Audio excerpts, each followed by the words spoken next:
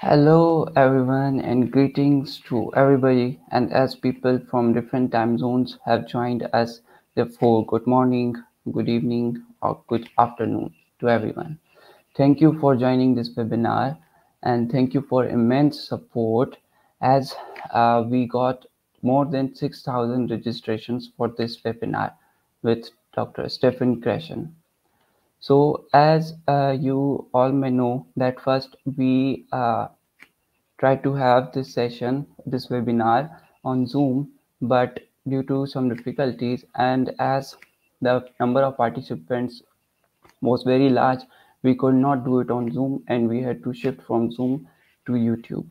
And I'm glad to see a lot of you people already joined in from yesterday and a lot of people commenting even before the webinar that they are excited for it or they are waiting for it. So this means a lot to us and thank you for showing all of this support. So now as you know that this shifted from Zoom to YouTube. So this webinar will be different from our previous webinars, which means that this will be different in only one thing, that would be that there would be no live Q&A session in this webinar. However, when we sent out the registration forms, we already gave a field in which you could ask your question. So the questions absolutely, when the people who registered crossed 6,000, so also questions were around 5 to 6,000 as well.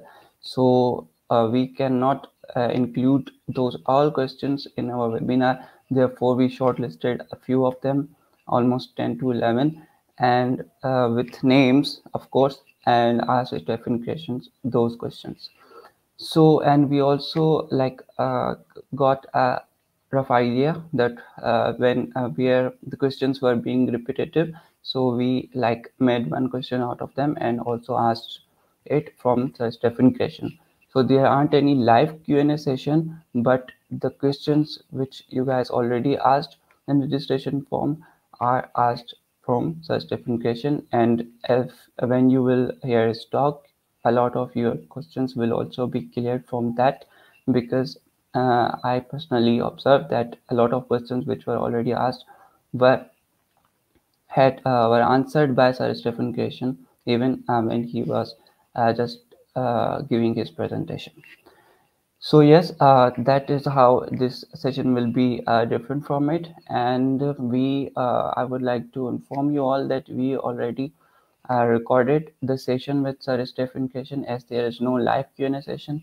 So I will be playing that recording, which have been recorded a few hours ago, and then we will come to the certificates distribution process. And please keep and be online and be live till the end, because our certification distribution process requires you to be online.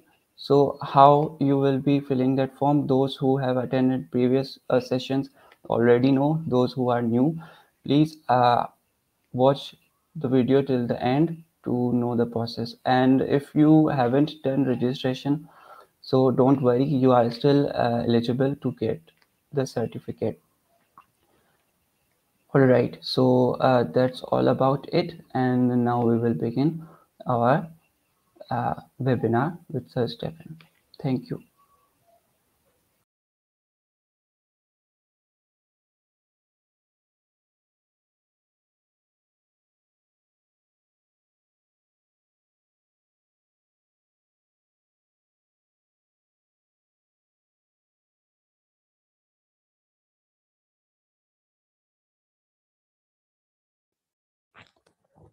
Okay. Hello, everybody. I'm Steve Krashen. You already knew that. And I want to begin today by telling you an anecdote, what has happened to me, which I think presents all the important information that I want to share with you. Right now, as you know, we are all living in a pandemic. We are all staying home, trying not to go out. And I've been doing that too. I want to tell you what I've been doing for the last more than a year. I've been in quarantine, okay? I'm home alone. I tell people I'm home alone with my girlfriend. Now, my girlfriend is my wife, and she's been married. We've been married for 55 years. So we're still having a very good time. Thank you. It's been very pleasant, the quarantine. I really like it. Let me tell you what I've been doing. I've been exercising. You can tell, right? Weak and strong. I have been drinking lots of coffee, which is very good. I've been doing my work. I've been playing the piano, not just practice, and also practicing the piano. That's been very good. And I've been working on my languages. Here's what I've been doing. Here's how I got the idea. Every Friday morning at the local supermarket, there's a special time when old people can go shopping, only old people like me. You have to be at least 65 years old. For me, that's still pretty young, but that's when I go shopping.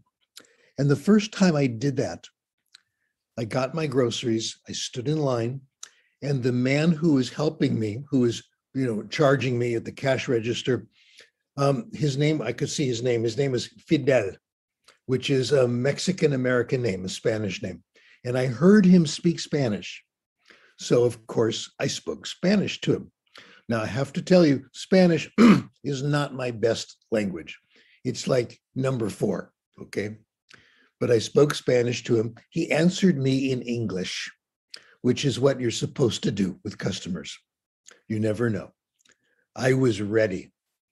I said to him in Spanish, Fidel, you can help me.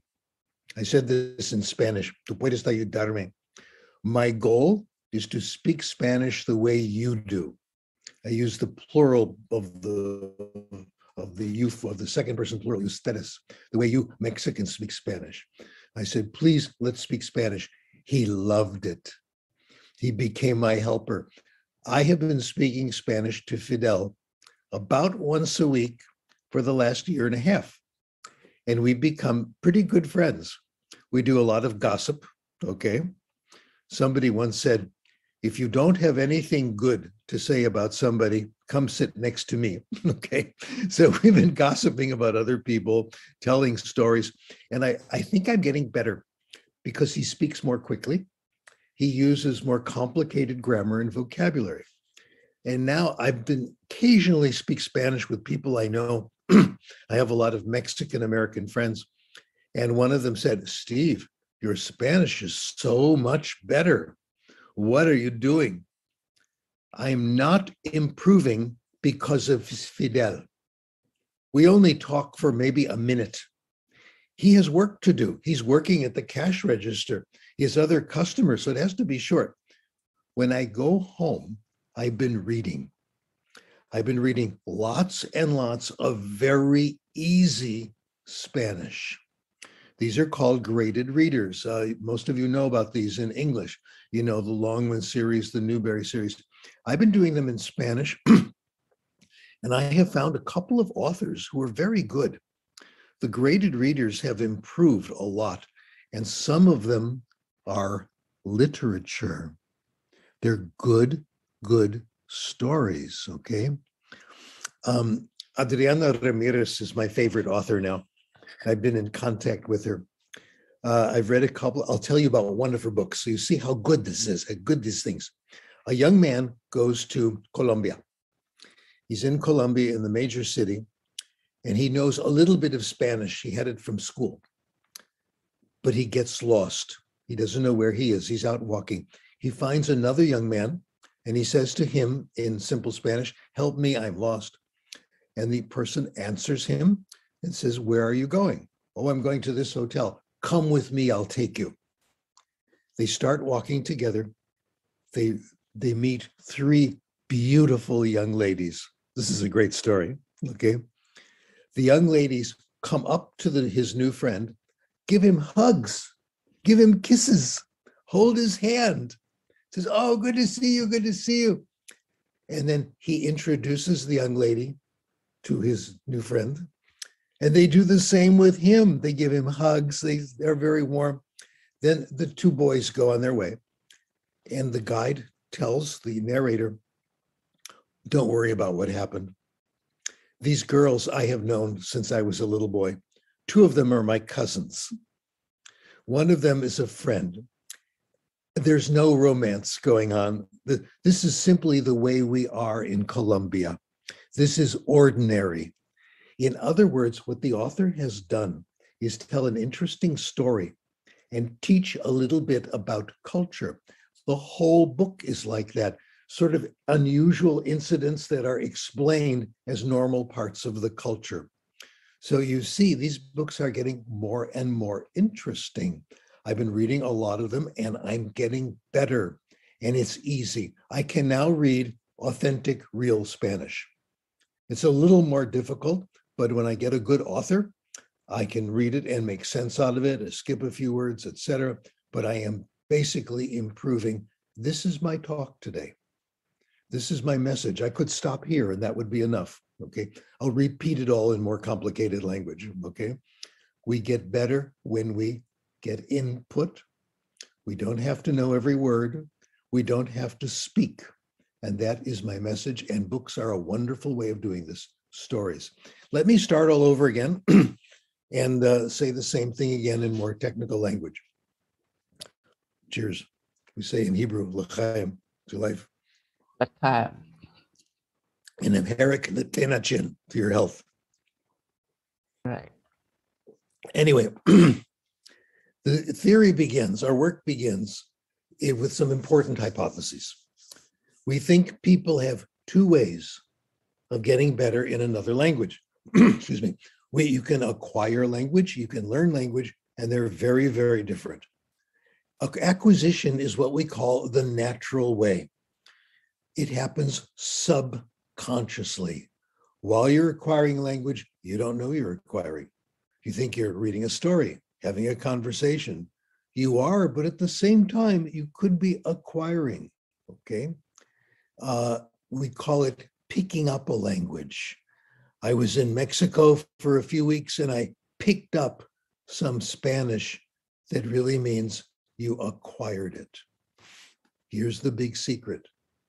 We are very good at language acquisition. Human beings are all good in language acquisition. We are all gifted. We are all born to acquire language. It's easy and it works very well.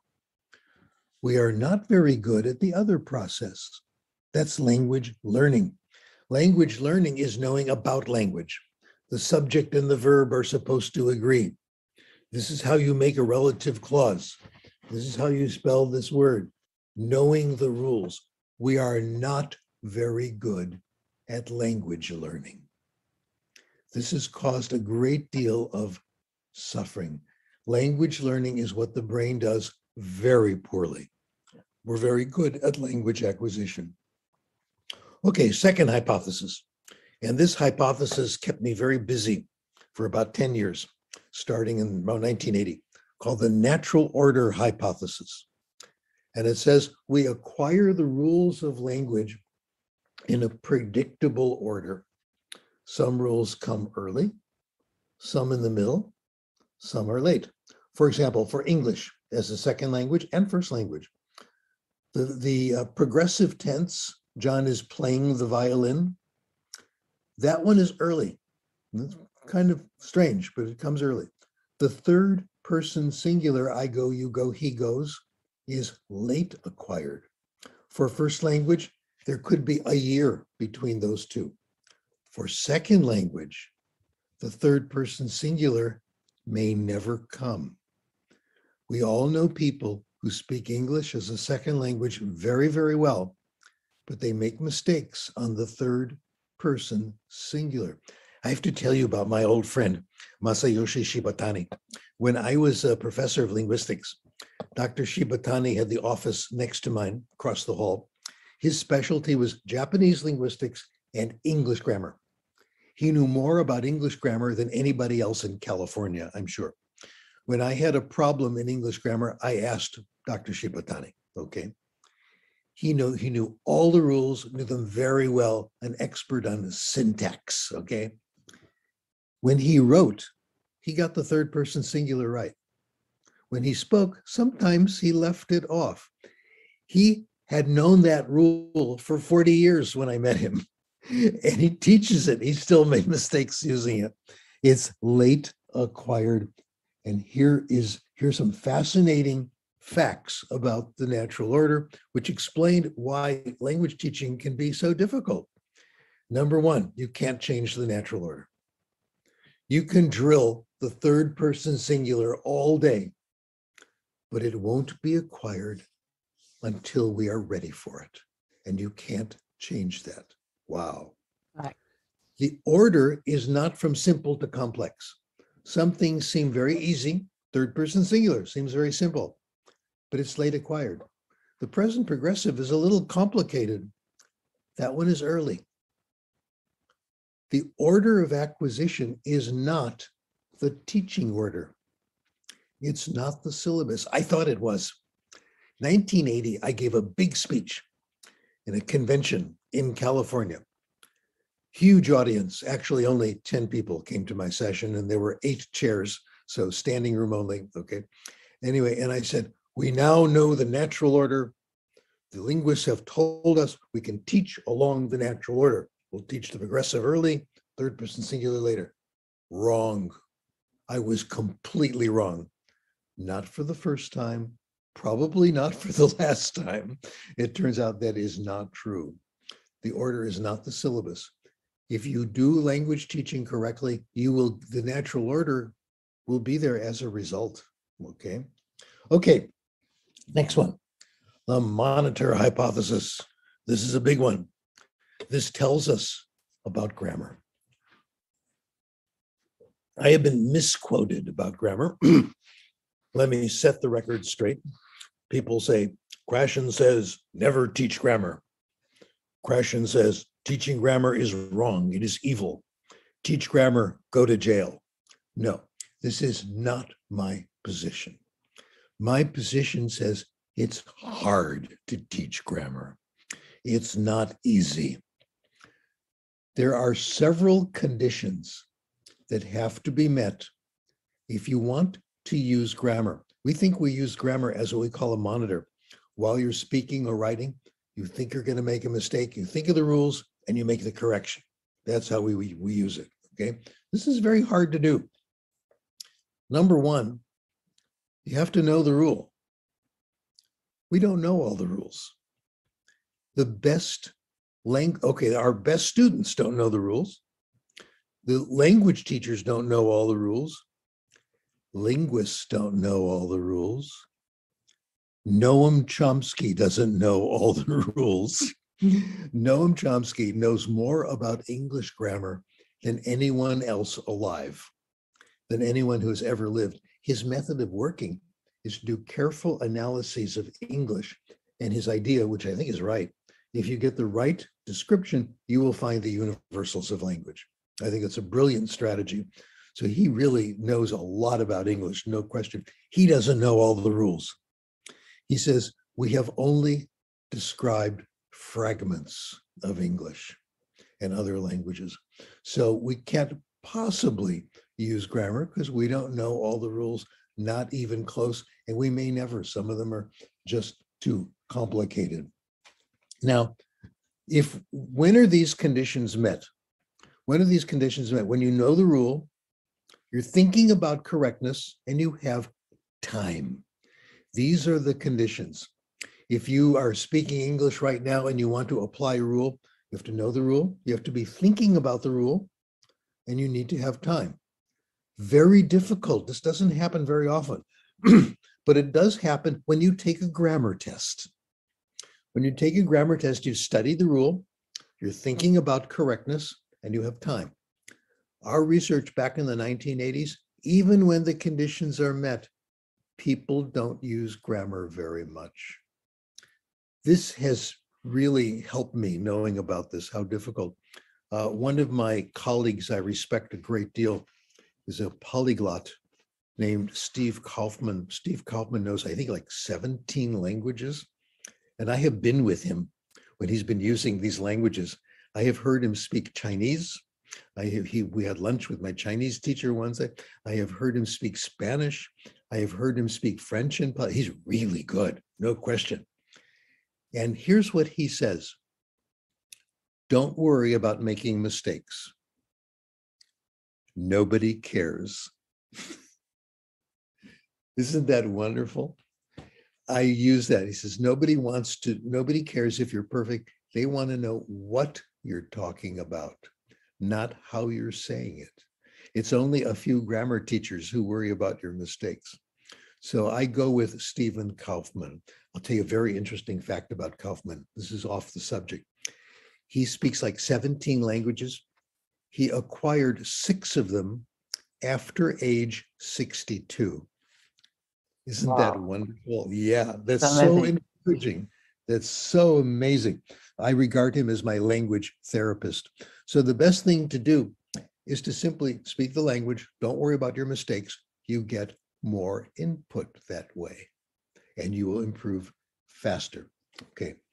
And now, how do we acquire language? The big moment. If we don't do it through grammar, how does it happen? The ability to do grammar is the result of language acquisition, not the cause. Okay, very important. We acquire language in one way and only one way, when we understand it.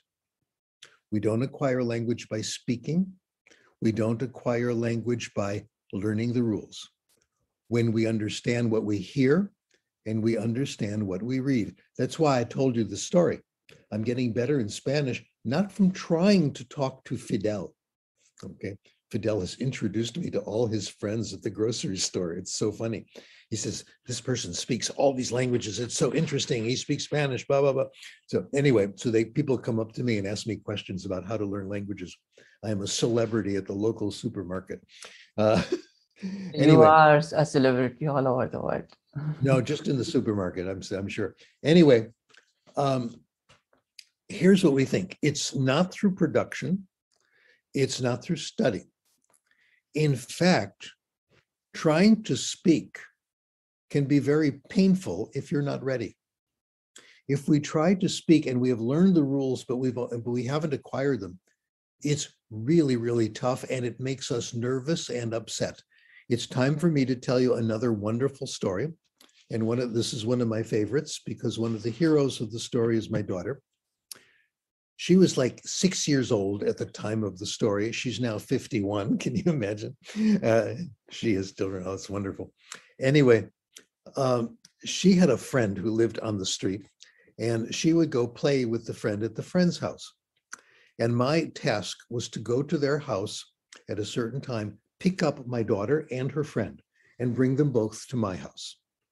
Because our neighbor, we were quite good friends with these neighbors, had to go, she had an errand at a certain time, say 10 o'clock. So I came over to pick up my daughter and her little friend so they could come over.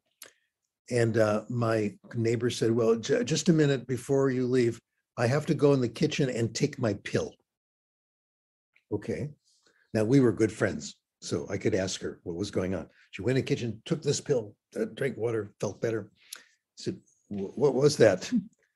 She said it was Valium. Today it's called Prozac, anti-anxiety medication. She said, I'm taking Prozac or Valium. And, we were, again, good family friends. I said, why are you doing this? She said, I'm going to take my Spanish class. My Spanish class makes me very, very nervous. In English, the expression she used, my Spanish class freaks me out. That's sad. So what is it about Spanish class that makes you so nervous? When the teacher calls on me, or I have to give a presentation and I'm not prepared. Speaking when I'm not prepared. Now, that got me very interested. I looked at all the research I could find. It turns out that in class, what causes the most anxiety is speaking. Number one. So this is, and I wrote a paper about it, which you can find. It's called Down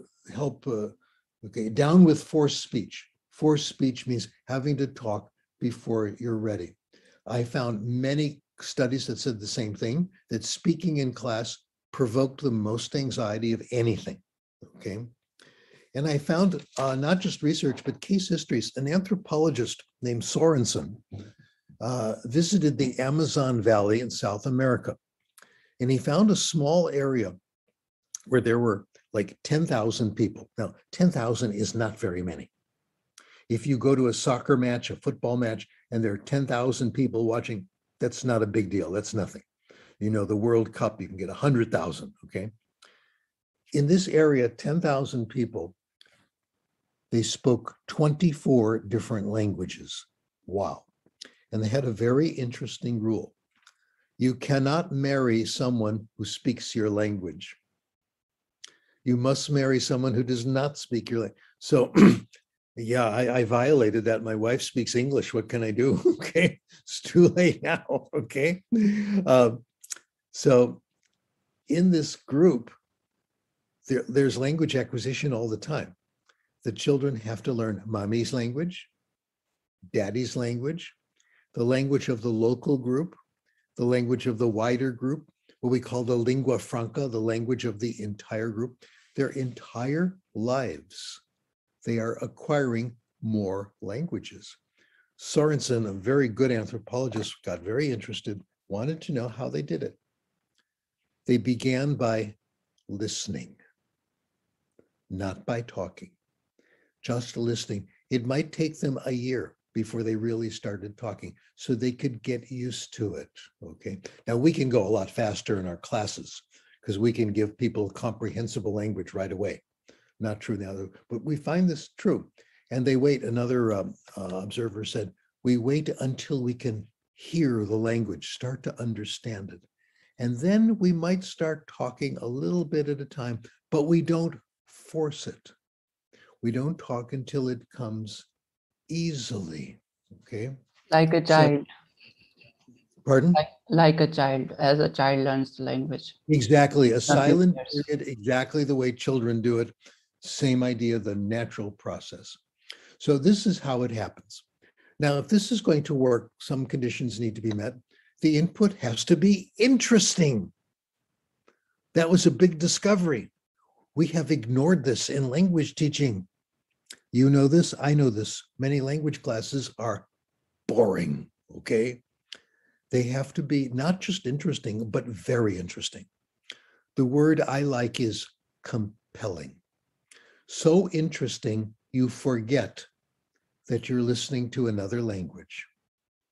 That's what we're looking for in our language classes. So we'll come back to that. Another important point, language acquisition is gradual. It happens slowly, not all at once. The research from the University of Illinois, I greatly admire the Illinois researchers. I've learned a great deal from them. This they've done in first language, and it's been shown to be in second language. Each time you hear a new word or you see a new word and you understand it, but it's new, you get a little piece of it. You don't get the whole thing right away.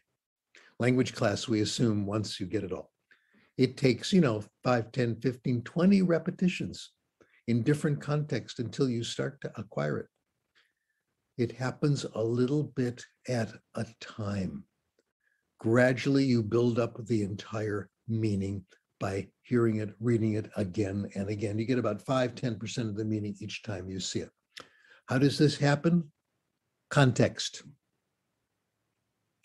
I'll give a definition, okay, but the main way is context.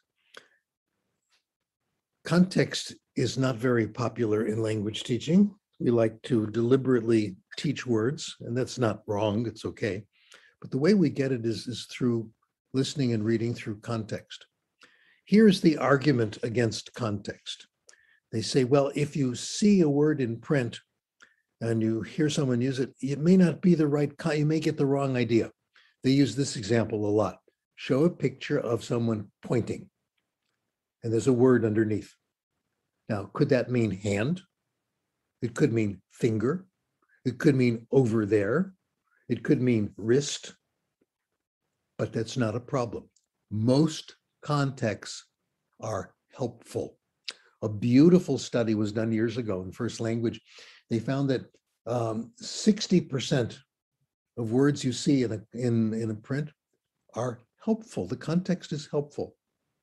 about 30%, doesn't matter one way or the other. Only 8% push you in the wrong direction. So if you keep listening, you keep reading, eventually you absorb, you acquire the full meaning. This is very, very cheerful, I think, very good information. It has to be. It has to be. We all of us listening to this, even someone who's just an intermediate acquirer of English will know thousands of words, probably know 10,000 words. That's not 10,000 trips to the dictionary. That's not 10,000 draw a line from the word to the definition. It's context that does it. It's the only way it can possibly happen. And we all, most of us know 50,000, 100,000 words. Those of you who are bilingual, most of you, 200,000. You are the champions, let me tell you, okay? So it can't be one word at a time. Let me now talk about application. And I'd like to begin this important discussion by telling you another story. I live in Southern California. I would say about 40 kilometers from Los Angeles. Now, the city that's the closest is Santa Monica. And until the pandemic, I would drive to Santa Monica or Venice, California, twice a week at least, sometimes 3 times a week.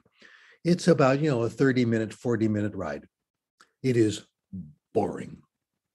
I hate driving cars. I just hate it. My wife drives usually when we're together, much better. She's a better driver than I am anyway, okay?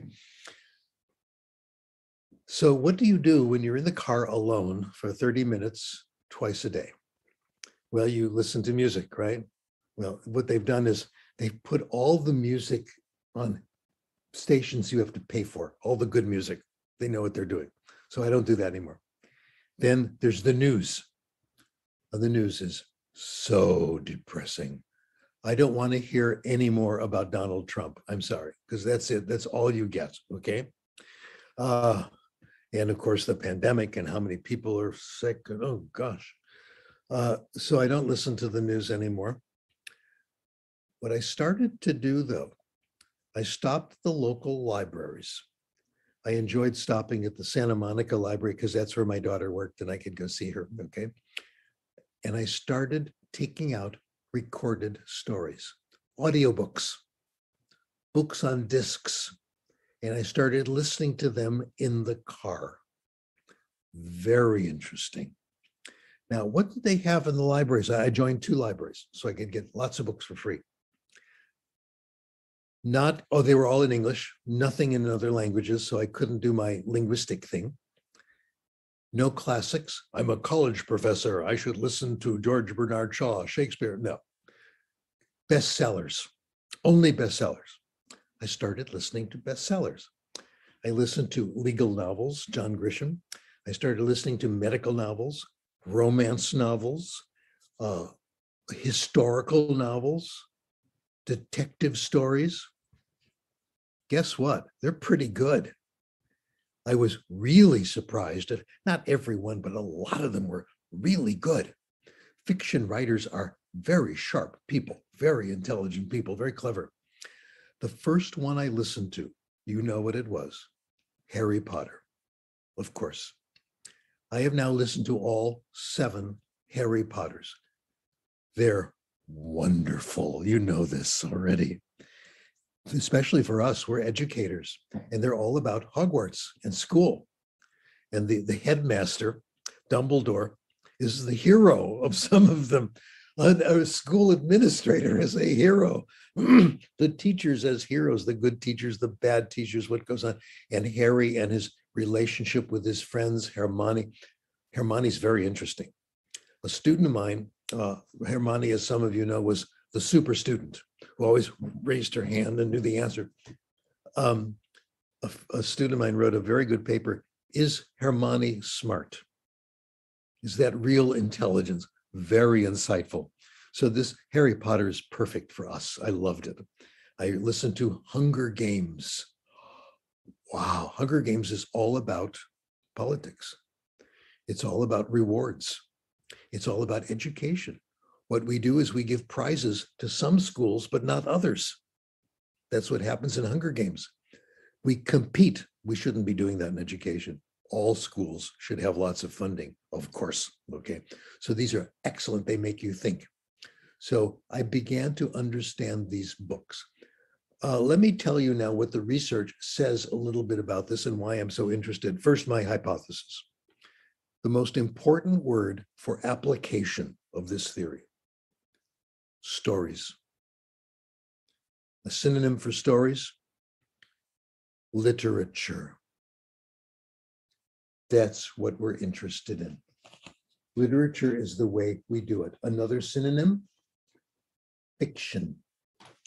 Fiction is, I think, the main answer. When people take books out of the library, most of what they take out is fiction. I will share with you some new data nobody else knows. I shouldn't tell this to you, but I'm analyzing some data from China about children reading in Chinese. What they take out of the library, 90% fiction. Everywhere, people love stories. Children like stories. Children love it when mommy and daddy tell them stories. One study found 90% of children said they like to hear stories. The 10% who said they don't, mommy and daddy didn't like to tell stories. Now, you parents, you know about this. I love telling stories to my children and now my grandchildren. Oh, they're getting a little old for it now. I'll wait for their children, okay? And there's nothing like it. It's fantastic, it's pleasurable, and this is how we learn. They get a great deal from them, exactly. Well, we know also that the more stories you hear and you read, the better off you are. The best language teaching methods today, real second language, foreign language, rely on stories. I'll tell you about one method done by my colleague, Beniko Mason. She was teaching English, she's now retired. She's teaching English as a foreign language at a university in Japan, as well as being a professor and doing research. She invented this kind of method for her beginning students. They're really advanced beginners, they're college students. The class was stories. That was the whole class. You go to English class, and every class period, you hear more stories. What a wonderful way to spend the day in English class. She used Grimm's fairy tales, tales that she says have stood the test of time. We know are interesting. What she does is prepare the stories, reads it herself, and in advance knows the words that students may have trouble with when she tells the story. As she tells the story, she first introduces it and says what it's about. And when there's a word that might give the students a little trouble, she draws a picture and writes the word underneath. Here's the story about a man and a woman. Okay, man, M-A-N, et cetera. It looks like a man, et cetera, that kind of thing. And as it gets more complicated, the pictures get more complicated. Or she'll explain using English, using other words. If she must, she will give a quick translation in Japanese, okay? And that's another tool that she uses, all right? Here's what she has found. She gives, for as part of an experiment we did a long time ago, she then, after she tells the story, she will give them a quiz. This is the experiment, maybe 2 weeks later, on some of the words. She compared that to what happens when you give them extra exercises. Oh, let's combine the two. Let's tell the story, and then let's do vocabulary building activities. Draw a line from the word to the definition, write 3 sentences. Here's what she found. In terms of words acquired per minute, the stories were more efficient. You gain more vocabulary listening to a story than doing an exercise. My former student, Jeff McQuillan, found the same thing, looking at lots of studies. You get much more from reading than you do from doing vocabulary building exercises. So if we want to be efficient, telling stories is actually faster. Don't do the exercises. Tell another story. People say, oh, no, we have to, what if the word doesn't come back? What if they don't hear it again? We have to make sure we use the frequent words. If a word is frequent, it's going to come back. That's what frequent means. Right. You can't help it, okay? So keep telling stories. The word will come back again and again. Trust input. It does work, okay? Yes. We also found that fiction is better than nonfiction. Oh my. A study done in the UK, in the University of London. They looked at people who were in their 40s and gave them a test of English vocabulary, native speakers. This is one of many, many, many studies. They gave them a test of English vocabulary and then a questionnaire. Do you read? What do you read? The best predictor of English vocabulary was pleasure reading. And reading fiction was a stronger predictor than nonfiction. Wow. The best way is fiction, lots of it. This was, I first got the germ of this idea, stopping at the local library and listening to stories in the car, okay? So this was part of the research, and we all know getting a good storybook is so pleasant, okay? Turns out it's good for vocabulary. It's not only good for vocabulary, the studies also show it's good for spelling. People who read more spell better. Okay, a little bit of gossip. In the Washington Post a few years ago, there were several letters complaining about Donald Trump and his spelling. Donald Trump does a lot of Twitter, a lot of tweeting, at least he did. And he made lots of spelling mistakes. And people wrote in complaining, he's the president, come on, he shouldn't make spelling mistakes. And people defended him. No, it's okay. Spelling mistakes are all right. We elected a commander-in-chief, not a speller-in-chief. He just needs a good dictionary, etc. Let's not worry about spelling. I wrote a letter to the editor, which was published in the Washington Post. It was so exciting. And I said, we have to worry about spelling. We know, my own research says, spelling is influenced by reading. People who read more spell better. We know that Donald Trump doesn't read very much. He's bragged about it, okay? This is how you become a better reader. Not only that, you get larger vocabulary. Not only that, you write better. And he's not good at any of these things. The second point, people who read more know more. And basically from reading fiction, they know more about history. They know more about literature. They know more about science. People who read fiction know more about everything. They know more about geography, politics. Donald Trump doesn't read fiction. He is always making mistakes in public, and it's very embarrassing, okay? He was once in Egypt, and his colleagues there took him to the airport. He was supposed to get on an airplane and fly to Israel. And he told one of the people, he says, well, I'm off. No, I'm sorry. He was in Israel and he was going to fly to Egypt. And he told his friends, I'm off to the Middle East. And his friend said, you're there already. Israel is part of the Middle East. He didn't know that. He had no idea where he was. This comes from reading. Most of what people read is fiction, and the knowledge is there. I had a wonderful example of this. About 20 years ago, I was told I have to be on a jury. This is rotated. If you're voting, you have to be on a jury. And I showed up for the jury. And because I'm a college professor, I was made the foreman of the jury, the head of the jury, in charge of it. Oh, it wasn't easy, let me tell you. I don't think I did a good job. I really don't. I had a lot of problems. A couple of years later, I read a novel called The Runaway Jury by John Grisham. If I had read that novel before I was foreman of the jury, I would have done a much better job. Justice would have been served, okay? Because I didn't know enough. The novels tell you about these things, about what goes on in life, experiences you can't possibly have. So books, reading gives you language. And I put that in my letter to the editor. and it gives you knowledge about a lot of things. Not only that, knowledge gives you what they call habits of mind. I saw this in an article in the magazine Scientific American. People who read more understand other people more. They have more empathy. They begin to understand what goes on in other people's minds. When you read a novel, you live the experiences of many, many other people. I was thinking of that when I listened to Murder on the Orient Express, Agatha Christie. Listened to it in the car. So many people, so many different ideas, so many different philosophies of life. You can't find that by yourself.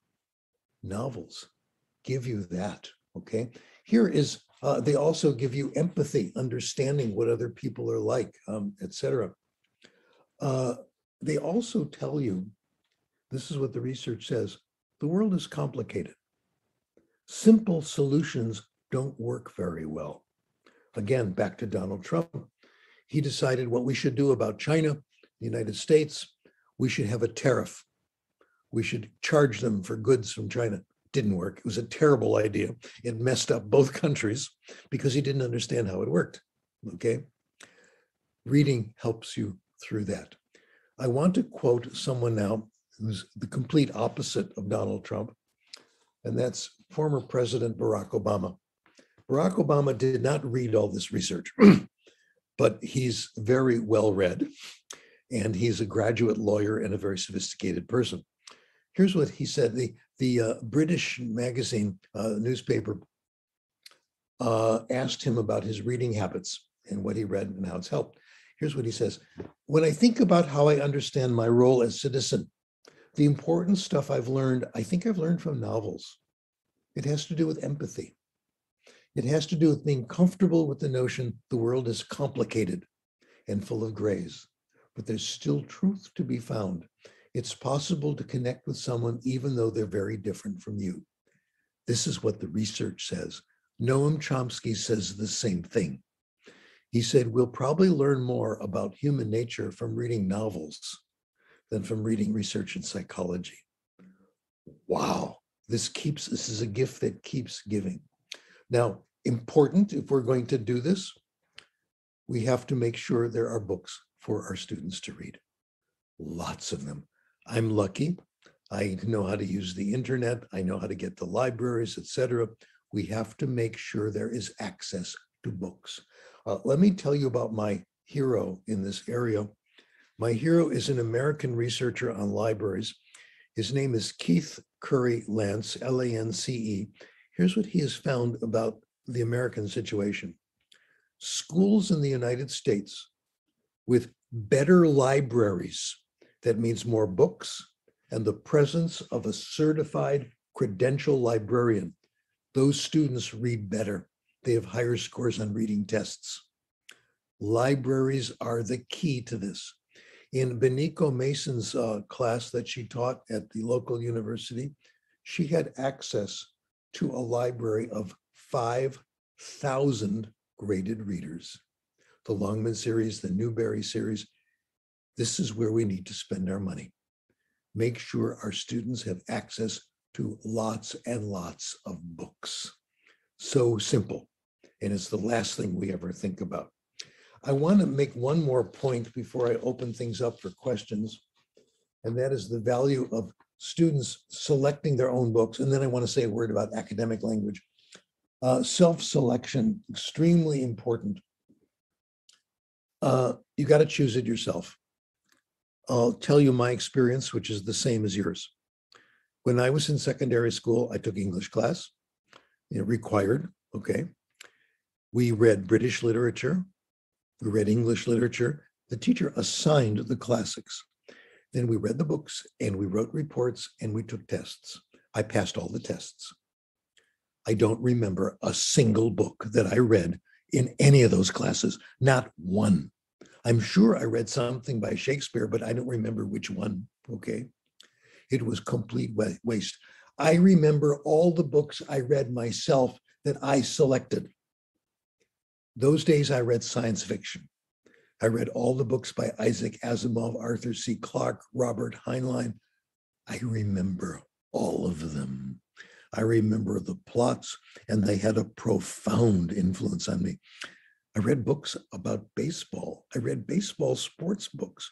They were brilliant, absolutely brilliant, because they were psychological analyses of the players, how to be a good person, etc. This is the reading that influenced us, the reading that we decided we read. The good evidence for this is what happens when someone gives you a book as a gift. I hate that, when someone gives me a book as a gift. Here's a wonderful statement by an American humorist, Garrison Keillor. I love this. He says, when I was in college, I was an English major. So of course, people always gave me literature as gifts, okay? Over the years, I've gotten Dickens, Thackeray, Smollett, Richardson, Emerson, Keats, Boswell, and the Brontes, all of them great, capital G. None of them read by me, okay? All of them on my shelf, looking at me, making me feel guilty. And what I'm afraid of is someone coming up to me and saying, Steve, how did you like that book I gave you? And I haven't read it because it wasn't what I wanted to read now, okay? Now, there are exceptions. There's one person, when he recommends a book, I read it immediately. I dropped everything because he understands me better than I understand myself. That is my son. He knows what I should be reading, and he always has the right suggestion. Here, Dad, try this. Okay, yeah, and it was perfect. Okay.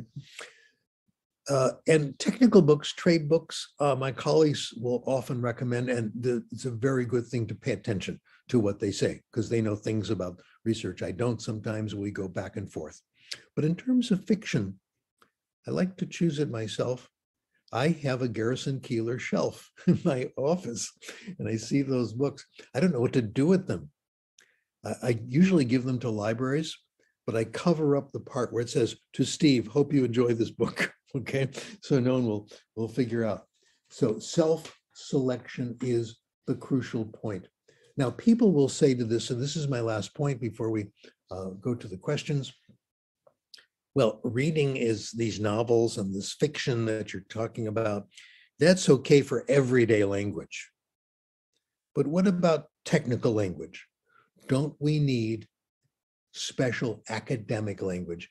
As everybody knows, this is a multi-trillion-dollar industry.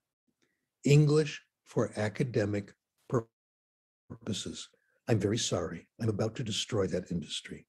I can't help it. I have to do things that the research is telling me to do, okay? I can make a lot more money writing a book on academic vocabulary and give exercises, but that's not it. There have been analyses. My colleague, former student, and now my colleague, Jeff McQuillan, has done some really nice analyses. He looked, for example, at the 7 Harry Potter novels. If you read 7 Harry Potter novels, you will acquire about 200 academic words. Words that are on the official list of academic words, and they appear enough times so you can acquire them. Now, McQuillan did another study of young people's novels. He looked at 22 novels, brilliant. He looked at Nancy Drew, Twilight, all the academic words are there, or most of them, and they come back again and again and again. They are there. This is a good place of getting academic knowledge and a lot of academic words. A wonderful study, Rolls and Rogers, looked at science fiction. Science fiction contains nearly all the academic language you need for all areas of science. Isn't that wonderful? Okay, let me turn this now over to questions. What happens? I ask questions? No, you ask the questions and I give the answers. Well, we already have a list of questions that have come up. And let me begin with the 2 questions I think are really, really important, big ones, okay? All right, so go ahead. Okay. Dr. Krashen, you've been doing this for a long time. You've been doing this research now for 45 years on comprehensible input. And the research is overwhelming. We know it's true. It's replicated again and again and again. In fact, we're tired of it. Why aren't we all doing it? And that's true. We're not all doing it. I look at catalogs of the local community college. I looked at their catalog, their French class, German class, ESL classes. It's all traditional. We'll study the irregular verbs, we'll do this and all that. No, they're not doing it. A few people here and there are, but they're not doing it. I'm going to list the reasons, and I have a very simple solution that will save all of us time and money, okay, instead of wasting it. Number one, where is the research of Dr. Krashen and all my colleagues who do these wonderful studies? It's hard to find. It's in academic journals and in academic textbooks. The journals have two things wrong, and the textbooks. Number one, they're impossible to understand. It's not you, I have the same problem. These articles are written by people who have swallowed a dictionary and they can't help, or a thesaurus, and they can't help but use long words and sentences, and you have no idea what they're talking about. They're trying to impress rather than give you knowledge. So that's problem number one. I find them difficult, okay? And I've read more academic journals probably than anyone else on the planet, okay? And I have a hard time. That's number one. Number two, they're expensive.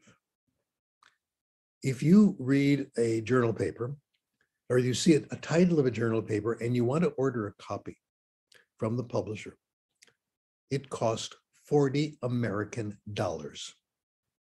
The author doesn't get the money, the publisher gets the money. And you can't subscribe to these journals. They cost too much. Journals now are $100 American, $200 American a year. I don't know anyone who can afford this, including me. Nobody can. The only people who can look at these things and actually read them are currently college professors, university professors at big universities with first-class libraries that give you privileges that will make copies for you. I'm retired. I can't do that anymore. I cannot afford to keep up with the literature. No way. If we don't do something about it, it is the end of this field of research. I have a solution. I'll give you two magic words: open access. Open access. This was begun by a British mathematician, worked in algebraic geometry, still working. His name is Timothy Gowers, Gowers. Timothy Gowers got angry at the mathematics journals for the same reasons. And he says, no more. He started making all his articles available for free and started a place on the internet where you could find other people's articles. Here is the new look. Number one, open access. That's the new look. All of my papers are open access. You can get them for free. Everything I've written in the last 6-7 years. If you go to my website, sdkrashen.com, you can find my articles. You can download them. You can give them away as gifts. It's and many of my books. Nobody can afford the books. So this is what we must do. Don't worry, nobody's going to buy your book anyway because nobody can afford it. You might as well make it available for free. I'm doing that. People I've talked to about today, Jeff McQuillan has been doing that. He calls himself Backseat Linguist. You can find his blog easily on the internet. Nushan Ashtari has been doing that, research in heritage, language, and accent. Many of my colleagues, Lucy Tsay is doing this. This is what the field will now become, articles that are open access. So number one, the solution, open access. Mine are, they're on my, also I put them on ResearchGate and put them on Twitter. Number two, make them short. Someone once says, if you want to know the time, you don't want a history of the wristwatch. And that's what our colleagues do all the time. Give the point of the article and then leave. Here's the way articles should be, okay?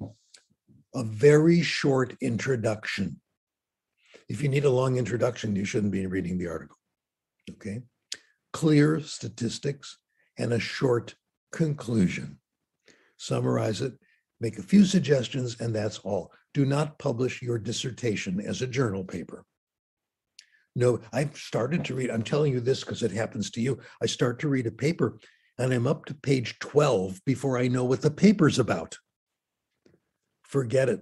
I have been reviewing papers for the last 40 years.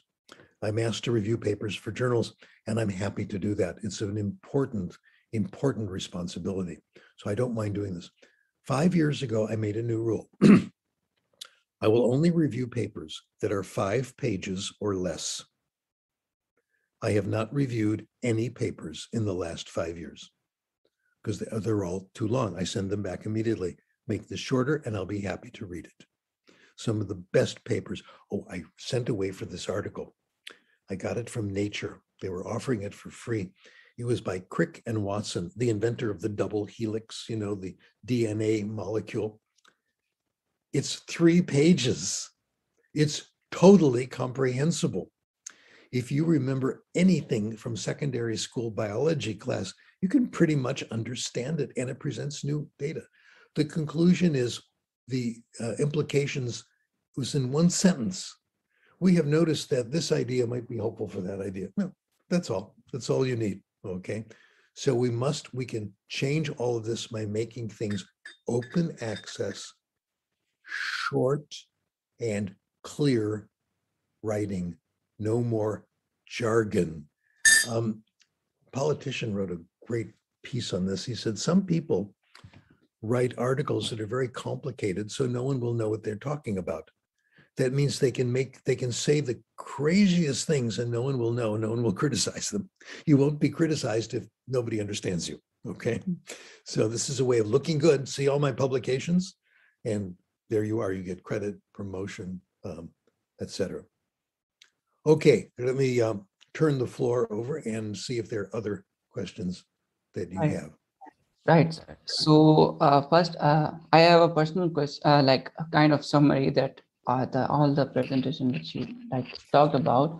So the main point we can say, and correct me if I'm wrong, for accusation of any language, we must have input which is, according to you, compelling, which is interesting for us. And the best way we can find compelling or interesting input for our acquisition process is through stories, and especially through non-fiction. And yes, sir.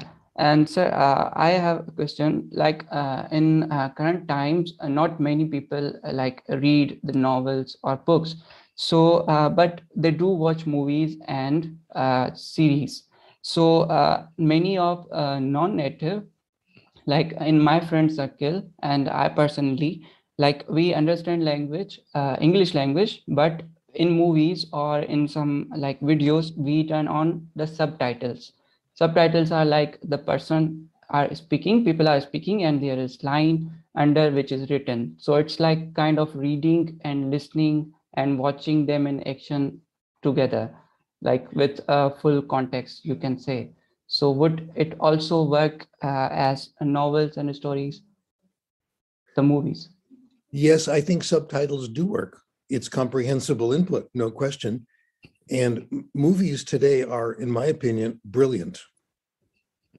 My goodness, the movies are just fabulous. So they do keep your interest. They're compelling. Soap operas, drama on TV. You want good soap operas? Watch Korean soap operas. They are, I usually like movies and TV shows that have lots of violence. I'm a real man, right? Blowing things up, car accidents, lots of karate and all that. And the Korean soap operas are about daily life, people, relation, and they're wonderful. So this is true. Movies are brilliant. The best minds are making these. The advantage of books is that there's more language. With subtitles, you don't get all that much. I'm not against it. Go do it. Fine. You'll make some progress, no question. And it's so pleasant. I would also look for easier reading. Magazines, comic books. Comic book, yes, with pictures. Comic books, comic books, comic books. You are talking to Stephen Krashen, the #1 expert in the world on research in comic books. The reason I'm the #1 researcher is that I think I'm the only one. That's why I'm #1. Oh my goodness, they are so good. Spider-Man changed the world.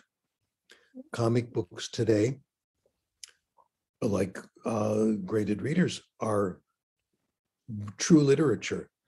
This was changed by Marvel Comics in the United States when they had superheroes with problems, real adventures. So I would count those two magazines, all those so-called light literature counts as comprehensible input.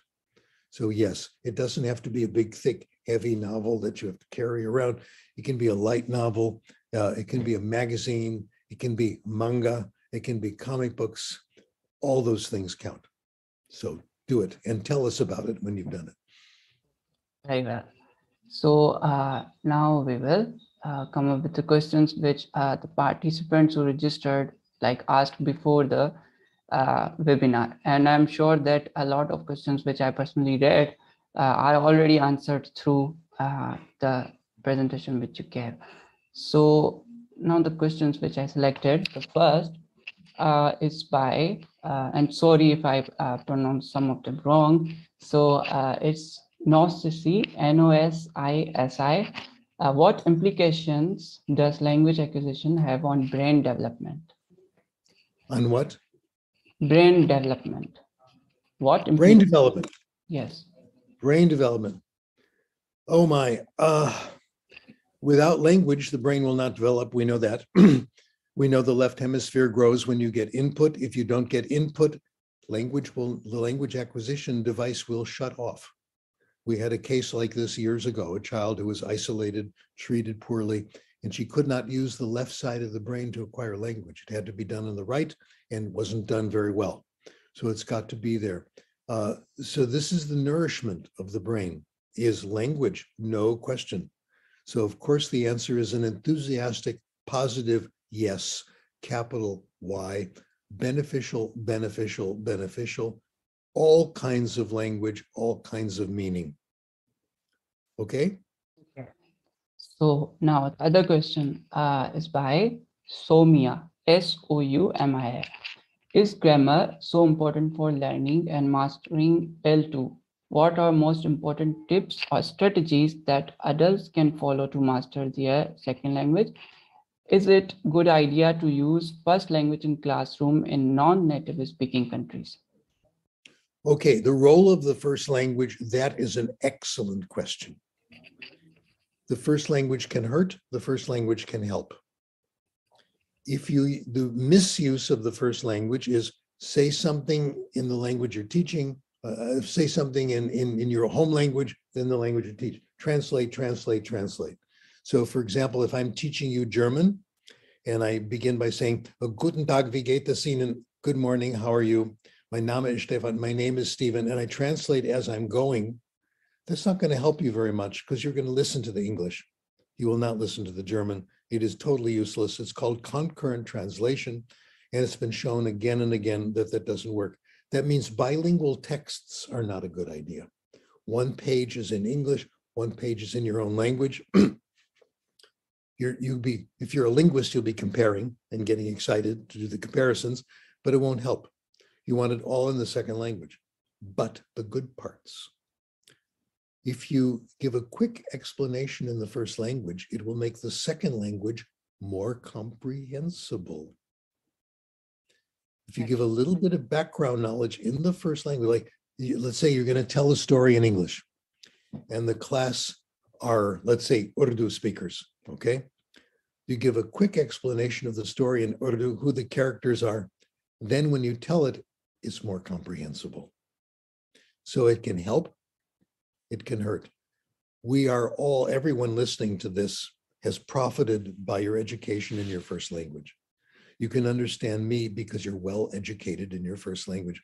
A good example is a former California governor, Arnold Schwarzenegger. I once met him lifting weights in Venice Beach in I'll give you the gossip first, okay? Ready for this? And you can tell anybody. This is the real Arnold Schwarzenegger. Very nice guy, very pleasant. We would all be lifting weights on the beach and Arnold would come, to lift weights. He would lift weights with us and he would give us advice. And he was a true master. He knew everything about weightlifting. He said, well, try it this way. Can I help you with that?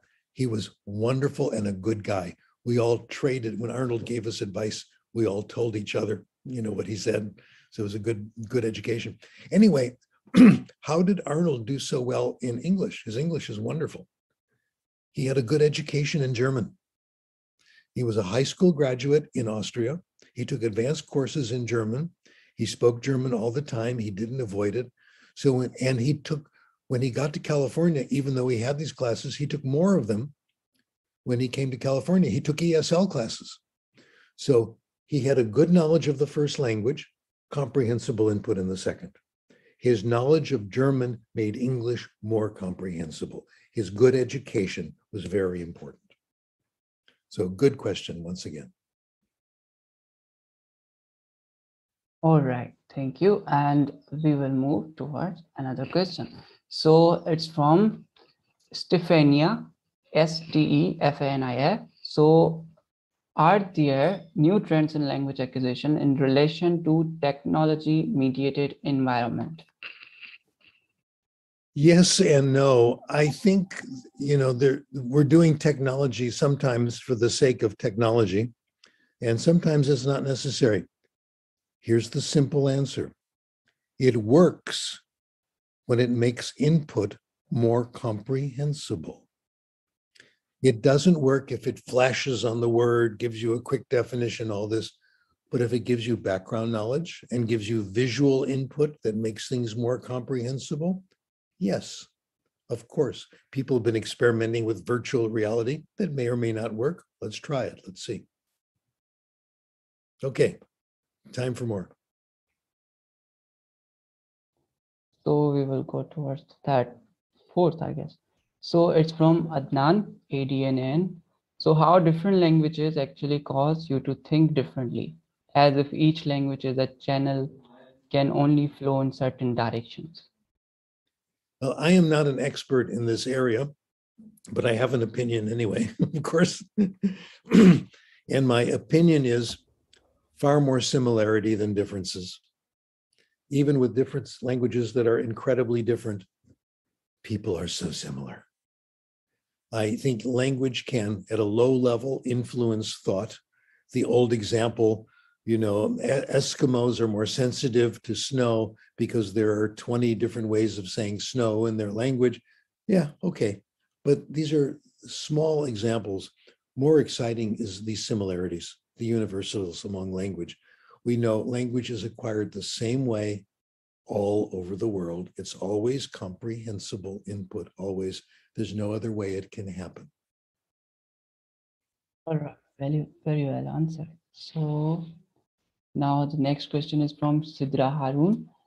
Is there any reason that parametric resetting takes place in some languages, but for some other languages, this does not work? Would you repeat the question, please? Yes. Is there any reason that parametric resetting takes place in some languages, but for some other languages, this does not work?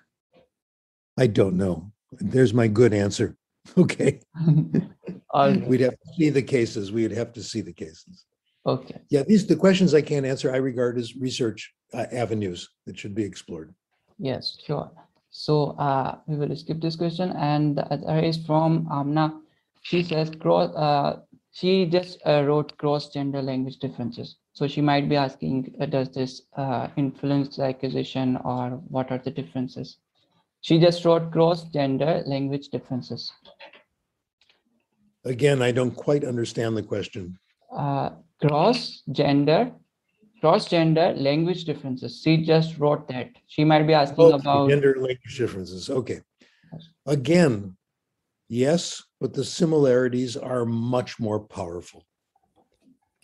Yes, we have to be concerned about gender bias, et cetera, which is always very, very strong. But in terms of the actual way language is acquired, no change. The brain is the brain is the brain. Right. So now the next question. So it's from how to HOADO. How can translanguaging be justified in second language acquisition and heritage language maintenance?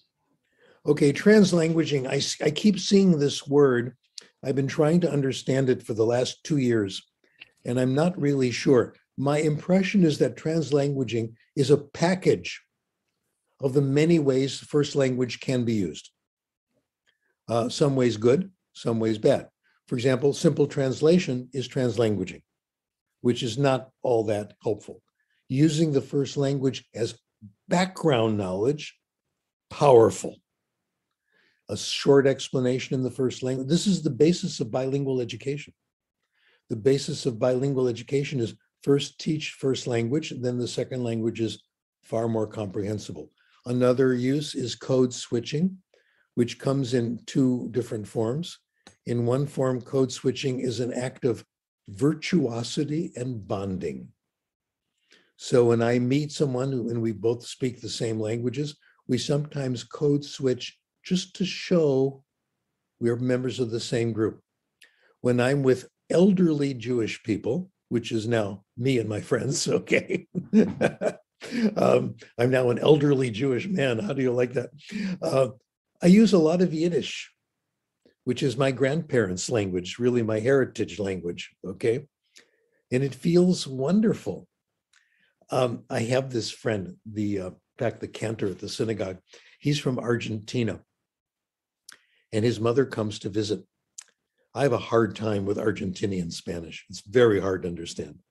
So I started by speaking my Mexican Spanish with her, which she understood. Then she would understand, and she would listen, and I couldn't understand. So we switched to Yiddish, the language of our grandparents, okay? It felt good. And still now we speak Spanish, we will put in Yiddish expressions. It's a form of bonding and it feels good, okay? So this is a form of translanguaging that has an emotional advantage to it. It feels good, it feels nice, etc. And sometimes it helps make things much, much more comprehensible. I love it when I'm having a conversation with a friend of mine who's Mexican American, and they will throw in something in Spanish which says, "See, I have confidence in your Spanish." It's nice. Okay. Good. So now for other question. So it's from James Dominic. So it says, what are your thoughts on contrastive interlanguage analysis? We used to think, good question, James, that we used to think this was very important. And when I took classes in school, studying to be a language teacher, we thought contrastive analysis was extremely important. You look to see where the languages partially overlap, and this predicts the mistakes. And this is true, it does, okay, to some extent. Does it matter? No. Because the answer is not to do drills in that area, but to give more comprehensible input, and those mistakes will disappear. So it's become much less important these days. What's important is comprehensible input, not predicting every single mistake and doing special exercises. There's a natural order and we can't avoid it. Those mistakes will go away in time when we're ready for them.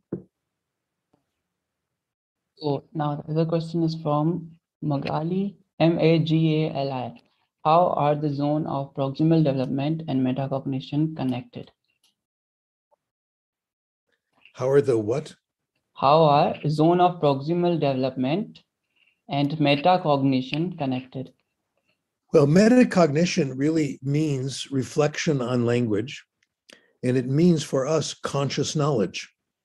It means knowing about language. It means conscious learning. What I have done in the last 45 years is reduce the importance of metacognition in terms of grammar. Now, metacognition in terms of strategies, yes. Knowing, for example, that the word will come back, that always happens, having confidence that it will. The most important metacognitive fact, again from Steve Kaufman, understand that you're a human being and you were born to acquire language, and it is natural, and expect that you will be successful.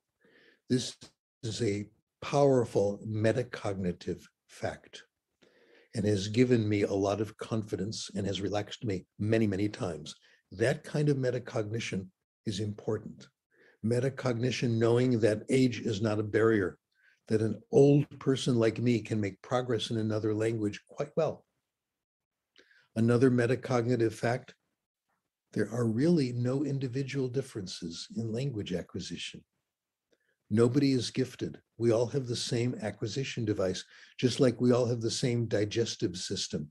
You can't say, my liver is more gifted than yours. No, they all works the same. Very little individual variation. This definition of metacognition, not about the details of language, but about how language acquisition works, I think is very important. So thanks for asking. Thank you for answering. And the other question is from Marjorie, Marjorie. So what could be the result of long lockdowns to babies or toddlers' language acquisition?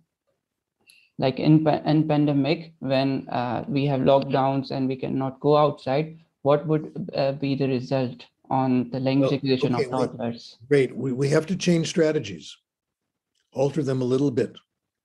Again, input does fine with pandemics. If I said you had to acquire language by speaking and getting corrected, we're in big trouble. The pandemic has ended language acquisition. But if I say we acquire language by listening and reading, we can do fine. I'm doing great in Spanish. I'm making good progress, okay? And, I'm trying other reading. I'm keeping up with French and German, reading novels easily. That's how you do it. The pandemic is not a problem, not at all. And I guess what is happening gradually is that the offerings on computer are improving. And that I expect to happen as pandemics continue and more of us are staying home. So again, great question. The pandemic, I hate to say it, has been good for language acquisition. All right. So the last but not the least question is from, it's very long name, spelling. I will just draw the letters. So Sheilalaine. All right. So what are your thoughts about world Englishes? Do you think it is possible to have a standardized assessment like that of TOE, FL, TOEFL, or IELTS for world Englishes? Okay, well, I'm actually really tired of talking about assessments. Okay, they have been a big problem, but world English, yes. Let's talk about that. There is no question, excuse me, that English has become the world's language. No question. And they're far, and when you include second language speakers, oh my. In fact, most speakers of English speak English as a second language. And this has been wonderful for the world. It means Korea can talk to Pakistan. That's what, without any problem at all. Now, for those of us who love to acquire language, it's been a bit of a problem because everywhere I go, people speak English to me, right? But I'm willing to suffer and sacrifice. That's just my hobby. It's a wonderful thing that we all have this common language. Yes, we will have more and more standard assessments, but all the assessments are imperfect. And the best is how well you can use the language in a certain task, of course. So I think the world language of English, well, it's tragic that we are losing languages. And the biggest tragedy of this is the loss of heritage language, the loss of first languages everywhere. This is a casualty of world English. The pressure for English is so strong that immigrant families tell their children just to speak English. They only speak English to them. The heritage language is lost, which means You lose the knowledge and wisdom you get from the elders. You use the cognitive benefits of bilingualism. You know, bilinguals are smarter. You knew that, of course. And you miss the economic advantages because sometimes you can communicate with other people you couldn't ordinarily communicate with, and trade improves. So there are only advantages, no disadvantages to multiple languages, heritage languages. But in return, we get this wonderful way of speaking to each other, which is just great. So let's do both. Let's keep the heritage languages and let's enjoy English as the world language. Right. So now we have 3 questions which were repetitive and almost asked by a lot of people. So first of those questions is, any advice for language teachers who teach online? Yeah, advice for teaching online. Comprehensible input. You knew I was going to say that. Comprehensible input. That's your job. You have to be a little bit more clever in using the screen to make input comprehensible and making sure students understand you. But this is more of a benefit than a problem. The Zoom, the computer, what we're doing now has been absolutely fabulous. It's been wonderful. So we can, if I could turn on my computer every day and listen to a good story in several other languages, that would be wonderful. And this is happening gradually. This is the future, teaching language online. Yes. So the other question is, like, what research areas or topics would you suggest to new or young researchers to research upon? Good question. Here's the answer. Complicated answer. Number one, we're all different. You've probably noticed that. We all find some things extremely interesting that other people don't. We all find some subjects interesting and easy. Things that we find natural and pleasurable, other people find mysterious. The goal in life is to find what we're good at and what we like, and do more of it, not less. The world needs specialization. Otherwise, when a problem comes up, we can't solve it. We need people with many, many different talents. The same thing is true of research. You have to find a problem in research that speaks to you. Don't work on a problem that Steve Krashen thinks is important. Work on a problem that you think is interesting and exciting. Gloria Steinem, the writer, feminist, made a great statement. She says, when I'm writing, I never think I should be doing something else. Find a problem that you want to work on that feels right and natural. That is my advice, not somebody else's idea, but your idea. Do that, and we will all profit. Because what you're good at, other people aren't. I need your expertise. You need mine. Right, sir. That's very good advice. Like we can also relate it to the way we acquire language. Like you said, it should be compelling, the input. So for research, the topic should be compelling to you personally. Self-selected all the time. Yes. Our lives have to be self-selected. We're all different. Yes, sir. So the last questions are related for this webinar is that what brought this like interest, or we can say what made you compelled to this particular area of research, that you did such an extensive research and like produced a lot of work upon these topics. What is your journey?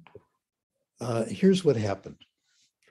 When I was growing up, I lived in a linguistic desert. It was only English, that's all. My grandparents spoke Yiddish. My parents understood and answered in English. I didn't acquire Yiddish until much later in life. Okay. So I wasn't exposed to bilingualism, multiculturalism, all that stuff. I studied French in school. I got a passing grade in French only by promising the teacher I would never study French again. He said he would give me a passing grade if I never studied French again at that school, because it would be embarrassing to him because I was so terrible. Today, my French is okay. So I never liked languages. Then my mother has helped me in so many ways. my mother decided that what I should do is take a trip to Europe. So I did that, like middle-class kids do in the United States. She put me on a bicycle tour of Europe. I was like 18, 19 years old, my first year of college. We went to Europe. We met with, say, 7 or 8 young people our age and a leader who was much older, 2 years older. And we bicycled down the Rhine Valley, down Europe. We started in England, went all the way down to France. And when we got to France, I'm sorry, it was to Switzerland. We got to Switzerland, we stayed at a youth hostel. A youth hostel is a hotel for young people who are traveling. The first night, there was a big party at the youth hostel. Teenagers from all countries who were traveling. And it was a lot of fun. That's when I first heard all the other languages. I sat in a small group, and there was this young man who spoke French to some kids, German to others, and English to us. I thought he was remarkable. I had never heard anybody do that so easily. That moment, I decided I was going to get interested in languages. I wanted to be like that kid, okay? The next day, our group was scheduled to go hiking, which I never liked. So I stayed back and I bought a book on Teach Yourself French, okay? And I learned to count to 10 in French that day. And when I finished the youth hostel, we were done. We had 2 weeks in Europe to do whatever we like. I went to France, went to Paris, and I enrolled in the Alliance Française, a French language school. And I took French classes for 2 weeks, which weren't too bad. And I met other people and began to speak French with them. When I came back to the United States the next semester, I took French, I took German, and that was the beginning. And it has only gotten more and more intense.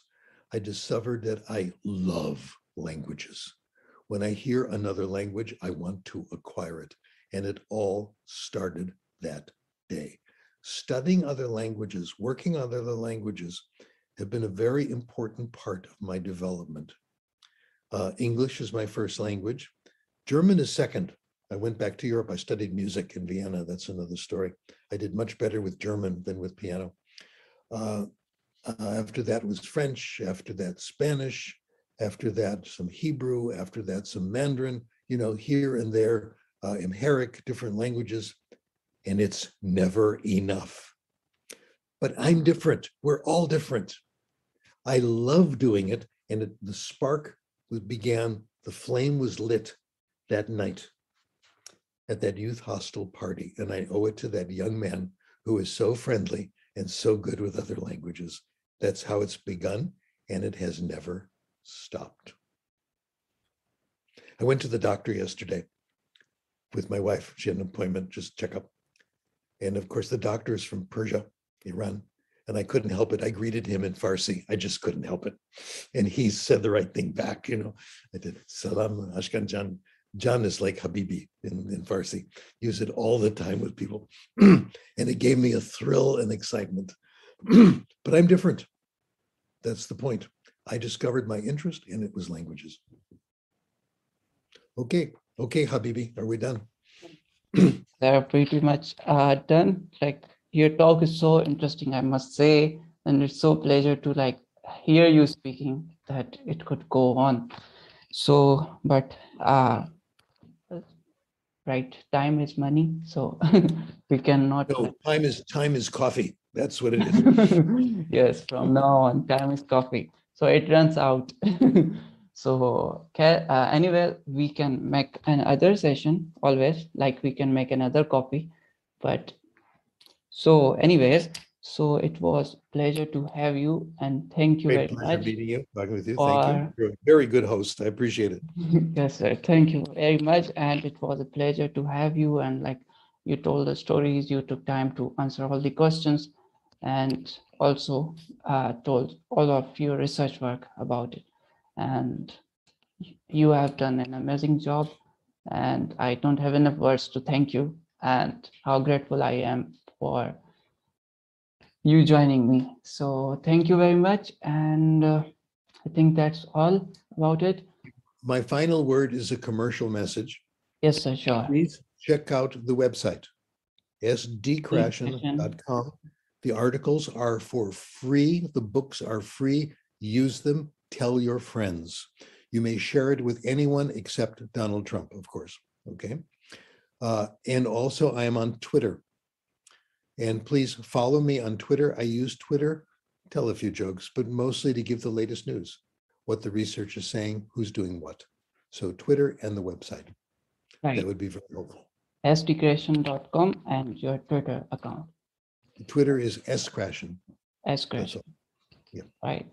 Okay. I'm a bit nervous here, so Well, thank you for everything. Okay. We'll do it again sometime. Sure, sir. And do you want to like give a message to people like about life or about pandemic or any other thing? The only message is stay away from junk food, okay? And exercise 3 times a day, drink plenty of water. Coffee's good for you. Up to 5 or 6 cups a day. That's the latest research. Isn't that wonderful? Yes. In your case, you can have tea. It's fine. It's been a great pleasure. All right, sir. Thank you very much. Bye.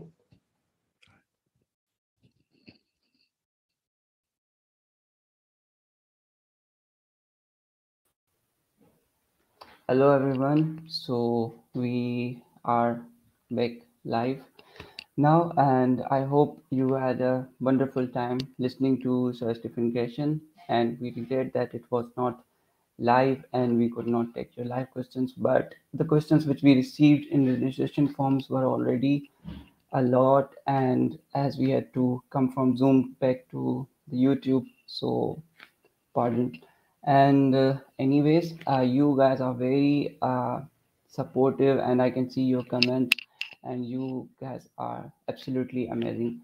And I hope you like the webinar, and I hope that you got the answers which you asking, like a lot of answer questions which were asked in the registration forms, and even I could see it in the comment sections were included in some manner in the presentation or the talk, we can say, the sir gave, and the questions which later on followed the recording. So the recording was not much older. It was just recorded a night before, like it's 8 a.m. in Pakistan. This is started, and the recording which you just saw was like recorded at 10 p.m. at night, like a day before that in Pakistan time.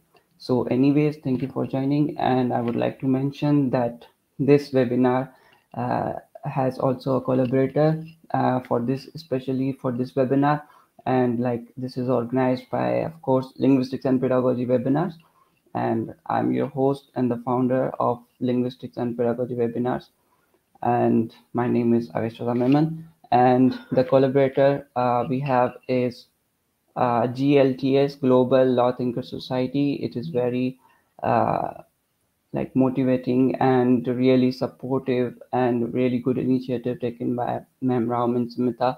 She is the president of that organization, and they basically work for youth, and it is a non-profit organization. So you might like to check it out as well. And the certificates which we will be giving you shortly, the link for receiving them, will the certificates will also include the logo and the signature of the GLTS organization, and of course the signature and logo of Linguistics and Pedagogy Webinars. Thank you so much for joining in. So now listen carefully for the certificate process, right?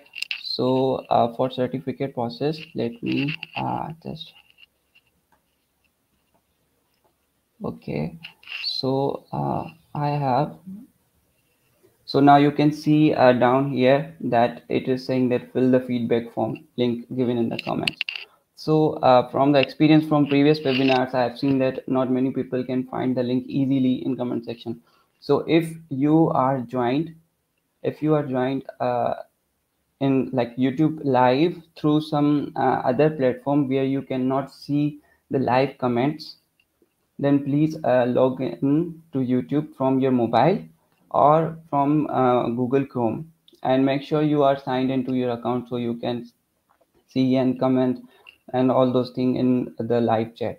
So make sure of that you are joined through either from your mobile phone in your YouTube application, or from Google Chrome directly to youtube.com. And if you are not directly joined from the YouTube or Google Chrome, you can go to it and then search on YouTube Linguistics and Pedagogy Webinars, and you will find this video. So anyways, without further ado, we will move towards sharing the feedback form link, and feedback form link will be shared in comment sections. The people who fill the link, who fill the form through the link, will get the certificates. And make sure you write your email address correctly in it. There is no typo, and the name correctly, because those both would be used for preparing your certificates. It's an automatic process. You provide us information, we will produce your certificates. Anyways, now I will be sharing the link, and once you are done with filling the link, you can comment here on YouTube that you are done with the form. And the people who did not fill the form will not be eligible for the certificates. So I have sent the link. I will be sending it again and again. You can see it in comment section. And here is the link. Kindly fill it and come back and say if it runs smooth, or if you are facing any problem, we can manage that. I will be here with you for another 15 to 20 minutes. And once you fill the form, comment here done, and then you can leave the webinar. That's all about the webinar. And if you have some queries or questions from us, like the organization, then you can email us at linguisticsandpedagogywebinars@gmail.com. You can also contact us on Facebook. The page name is Linguistics and Pedagogy Webinars. And also you have our channel on YouTube. So I am posting the link in comment section, in live comment section of YouTube. Kindly check it out and fill the form, and make sure you fill the right information in the form. Make sure you write the correct email on which you want to receive the certificate, and correct name. And thank you again for your immense support. So I am commenting the link for the form, and let's see how many forms we have got so far. So we have got 109, 112, 126 responses we are getting on our form. I'm commenting the link again. So please note it again, whoever fills this form will be eligible to receive the certificate, and whatever information you provide on the form will be included in your certificate. For example, there are two fields, name and email.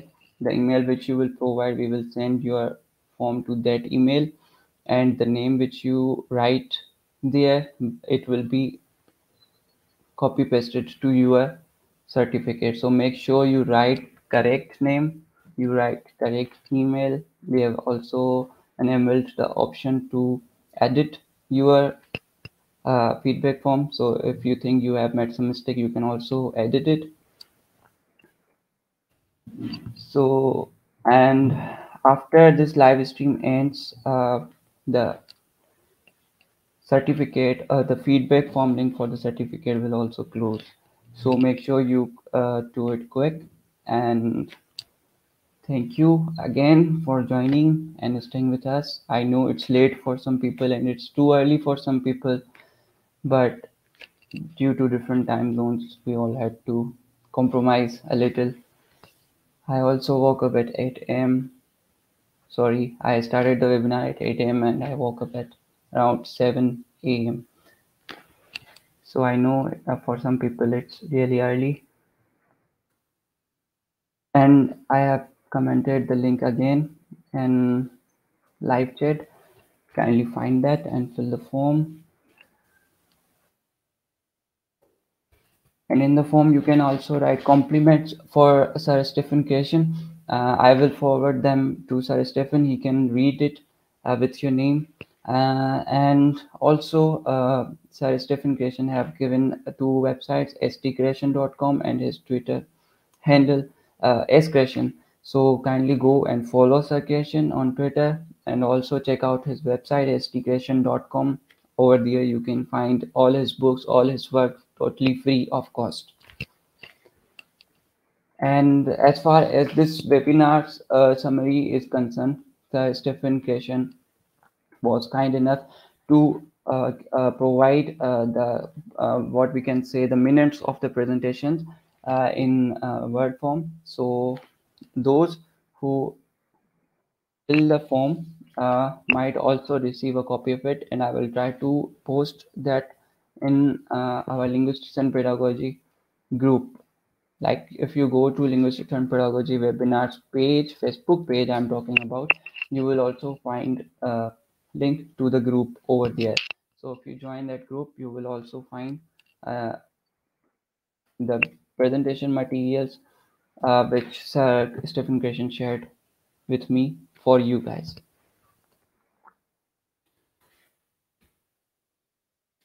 And I'm posting, I keep saying posting, but I'm commenting the feedback form link in chat. Kindly go there, fill the form, come back here, write done, and then you are all set. And about, I will just show this question on the screen. So regarding, am I going to send the e-certificate site away? Sorry, it is not possible. It will take a few days for you to get your certificate. So it might be a week or so, because the number of people who have filled the feedback form is a lot, and there is a limit on Gmail to send emails to people. So that email process will be a bit slower. I know it's not very good to receive late e-certificates, but what could be done? I will try to send it as quick as I can, but it will take, depending upon the number of certificates we have to prepare, a week or so. So your patience will be really appreciated. So, and there's a question about from Ariana. Could you please share the link for the group? See, right now I don't have the group link, but if you go to Facebook and search Linguistics and Pedagogy Webinars, right, you will find our page, Facebook page. And when you go to the page, you will find our group. Like there is a little tab written group, and when you click on that group, you will find our Linguistics and Pedagogy group. So you may join it. Thank you. And thank you for filling the form. And there's another comment. Thank you. Please make the recording of this talk available again. Yes, surely. As soon as this live session ends, its full recording will be available on YouTube for you to watch it later. Thank you very much, and thank you for your support. I am commenting the feedback form link again. Done. I'm getting a lot of comments saying done. Yes, share the Dr. Krashen's webpage. Yes, it's actually a website. It is like sgkrashen.com. Simple as that. And he also have a Twitter. So its username is skrashen. Thank you very much. See, we have a comment. She has joined, like, it's very late at night and she is here learning. So it's kind of very motivating. It's sad at the same time, like, in night we don't want to do this, but these are the chances which we get very rarely. So kudos to you for joining and thank you very much. So some people are asking about where is the link. So link is in live comment section. If you cannot see the live comment section, please join in from YouTube application from your mobile or from Google Chrome. It would help and then you can fill the form.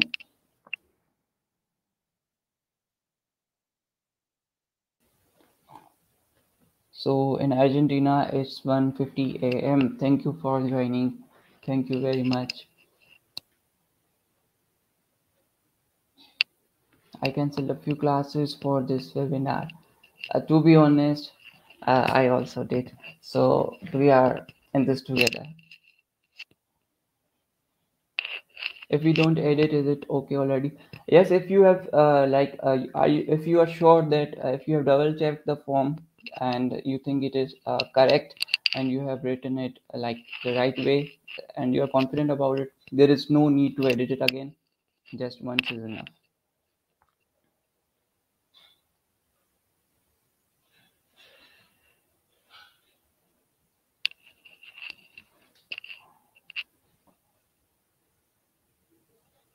Yes, I can understand. Like it was not a suitable time for many, but what could we do? I tried to manage it as good as it was possible. Like said, Krashen is in California. So in California, the time right now would be like around 9 p.m. So like here in Pakistan, from where I am live, I joined the webinar 8 a.m. in the morning. So that time for circulation would be 9 p.m. So like the world is globalized now, but we cannot make uh, the time equal for everybody.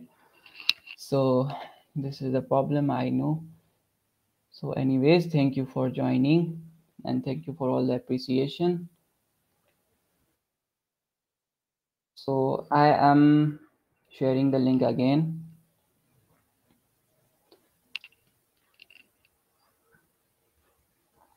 And also one more important thing, when you are filling the form, make sure that you are already logged into your Google account, one of your Google account. Please make sure of it.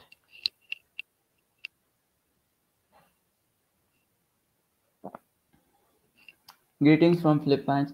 Have a good day, you all. And I would like to all participants are equal and I am very thankful to all of them, but I have observed that we have a lot of people from Philippines here on Linguistics and Pedagogy Webinars, and the most audience is from Philippines, and thank you very much for Philippine people to join this webinar, and you are awesome.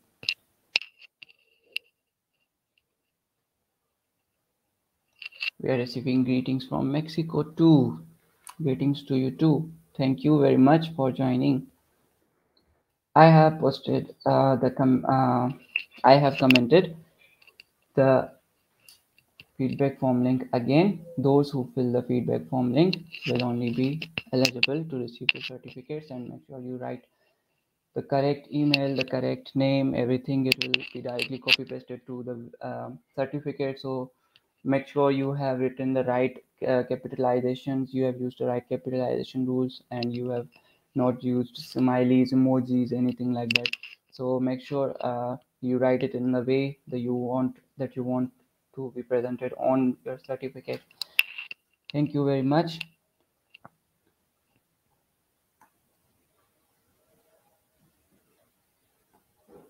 So question is asked by Daira Yasti. Yes, you can leave. Sure, you can leave. If you have filled the feedback form, you can sure leave and have your rest. I am here for people who haven't filled the feedback form, or in case if they are facing some issue regarding feedback form. So I'm available here for a while for them to like successfully fill the forms and everything. Thank you very much.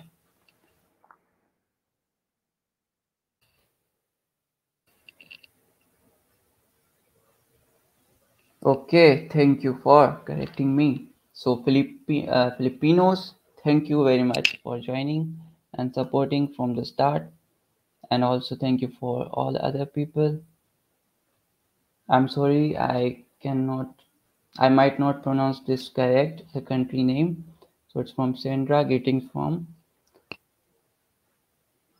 I really feel that I should not mess it up. Like, thank you very much. Yes, very interesting question. And I would like to inform that I contacted both Sir Stephen Krashen and Sir Noam Chomsky. Sir Stephen Krashen agreed for the webinar, and you all saw him here.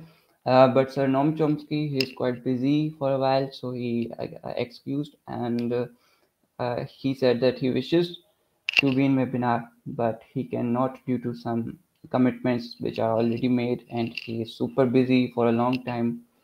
And I might also contact him again for the webinar if he agrees, or if he doesn't, it's all right. It's okay.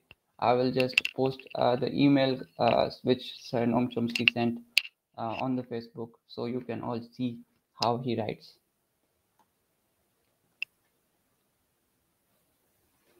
Thank you very much. We have still 329 people watching this webinar, and we have responses, 910 responses on feedback form so far.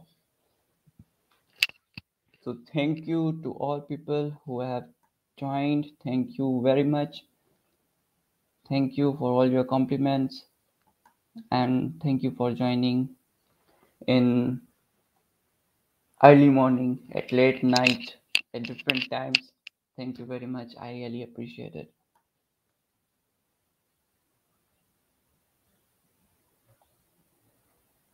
And yes, I'm very thankful for all the people who shared it with their friends. Especially, I saw most of teachers sharing it with their students, and a lot of pages on Facebook, like other than Linguistics and Pedagogy Webinars, who were sharing this uh, webinar details and all of it. And thank you very much for everyone who spread the word.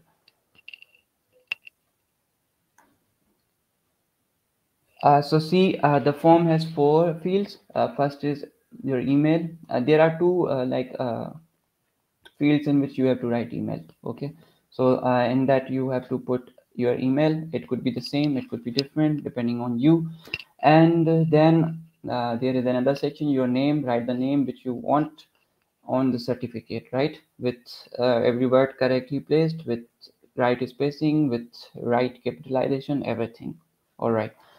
And then there is complement field named as complement for Sir Krashen. So if you fill in that, I will send them to Sir Krashen for to read.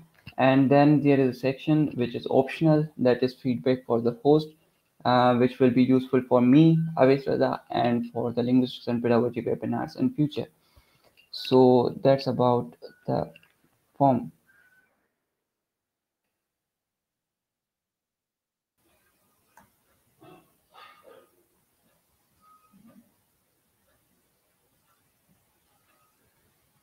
It's very nice to see that people from Russia are also joining. Thank you very much, Mariana, and all the people from Russia and other countries for joining.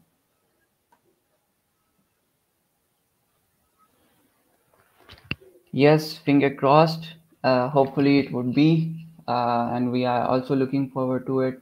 Like, it would be so great to have a webinar with Noam Chomsky, and I will try to make sure that it's like really live, and it happens on YouTube directly.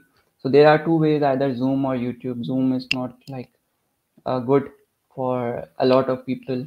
Like if we have a large number of participants, it would be a disaster on Zoom. So therefore, we will have to use YouTube. And if Sir Noam Chomsky comes, I will try to make sure that he joins lives and also take up some live questions from comments. But I also give a section of questions like pre-webinar questions, which I like give a list of to the speaker. So like those are also, you can consider them live questions. These are your questions as well. So I just send them to it.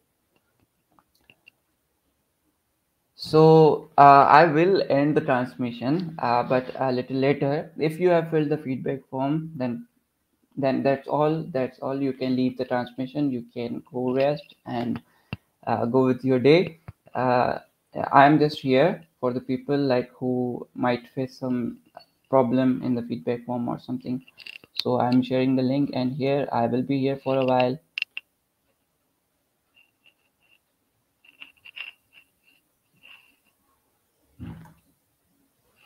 And let's see. So here is again question from about the certificate will be sent you within a week or so. The process will be slow, I will be honest with you, but you will receive your certificates if you correctly fill your feedback form. All right.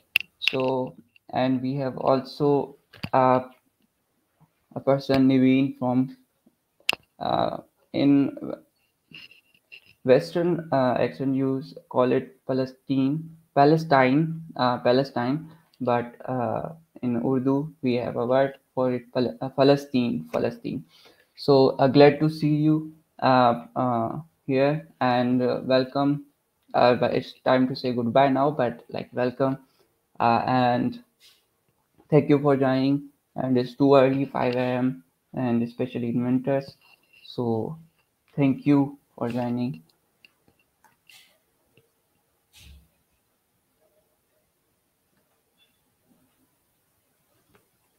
And thank you very much. I will try to join your webinars as well. Thank you for the opportunity.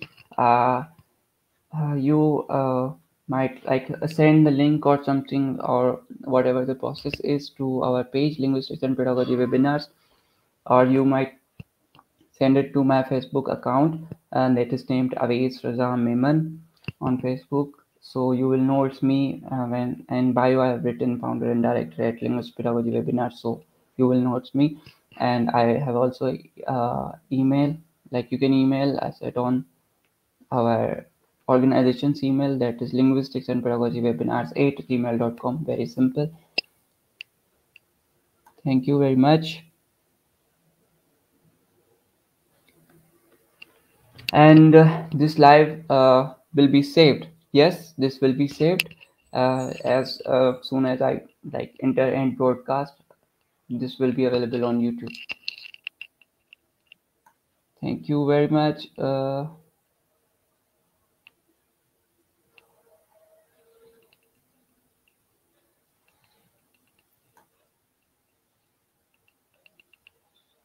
Yes, I guess you are talking about so Stephen Krashen. So his Twitter account is letter S Krashen. It's his Twitter account, and he also has a website where he's giving free books and his articles. It is called sdcreation.com. Yes, thank you very much. We have also people from Thailand. Thank you for joining. Thank you very much.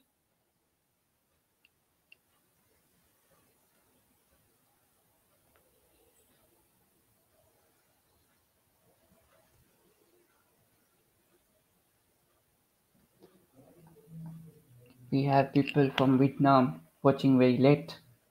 Thank you very much for joining. If you have filled the form, you guys are allowed to leave for now. You may join us in the next webinar we are going to have. So make sure you uh, stay connected with our Facebook page, Linguistics and Pedagogy Webinars. So thank you very much, and we hope to like provide more beneficial things about linguistics and pedagogy and to all the people out there and I hope you will all benefit from this platform we together have created, you and us. Thank you very much.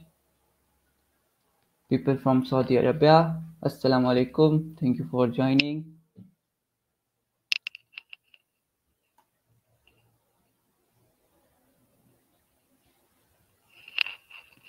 So, what is your experience learning English?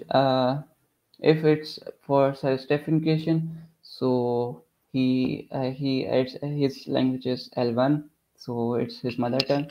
If it is asked from me, so I personally learned English, I would say, a lot of from movies, Hollywood movies, and watching HBO when I grew up, and from cartoons. And still, I watch a lot of movies with subtitles, especially. So the reading also becomes faster when you watch movies with subtitles. So this was my experience about learning English. And in school, we definitely had classes, tests, grammar tests. So in grammars, I used to score well, but I don't remember all the rules. So it's difficult for me, but I can speak English. So I think I have acquired it a lot from movies and listening and all that. And like the rules haven't benefited me a lot.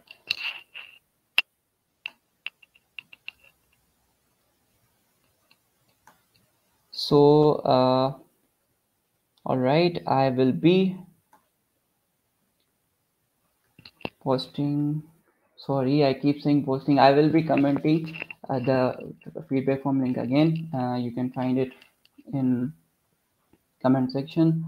So we have still 200 people watching this transmission. So I would like to inform them all that the webinar has ended. Its recording will be available on YouTube after this live stream. So thank you for joining, and you have to fill the feedback form, whose link I'm giving in comment section, in order to get the certificate. And also, thank you very much. So I'm getting a comment. Can you please so kindly complete the sentence? I'm waiting. Can I what?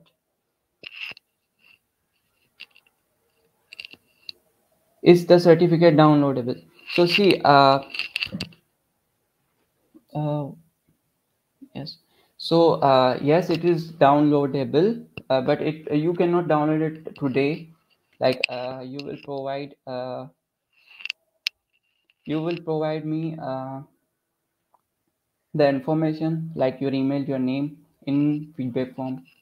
Right, when we get the information in feedback form, we will start preparing certificates, and the email which you have provided in feedback form, we will be sending the PDF file of the certificate to you personally on your email. Thank you very much. Sir, you can contact him on Twitter, like Krashen. It's his username. And all the people who are still watching, I have a message for you that if you have filled the form, you can like uh, rest or whatever, go with your day, and it's totally fine. If you have filled the form, your certificate is secured.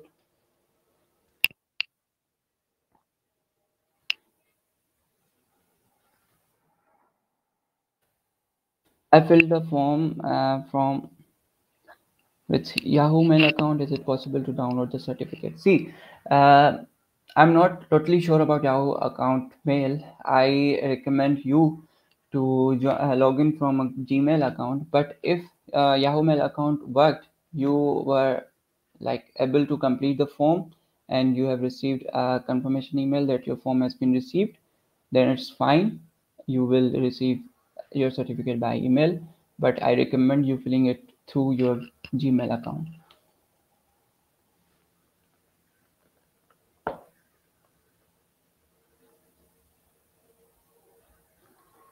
So, Noam Chomsky, I would love him to be with us in a live webinar.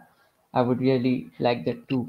But I have emailed him earlier. He said he is busy. for a while now, so it would not be possible. But I hope that someday it is possible for us to have a live webinar with him. And thank you very much for joining and staying with us.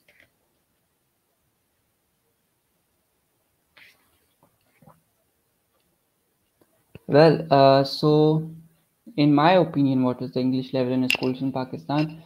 Well, it depends on school really, and the people also.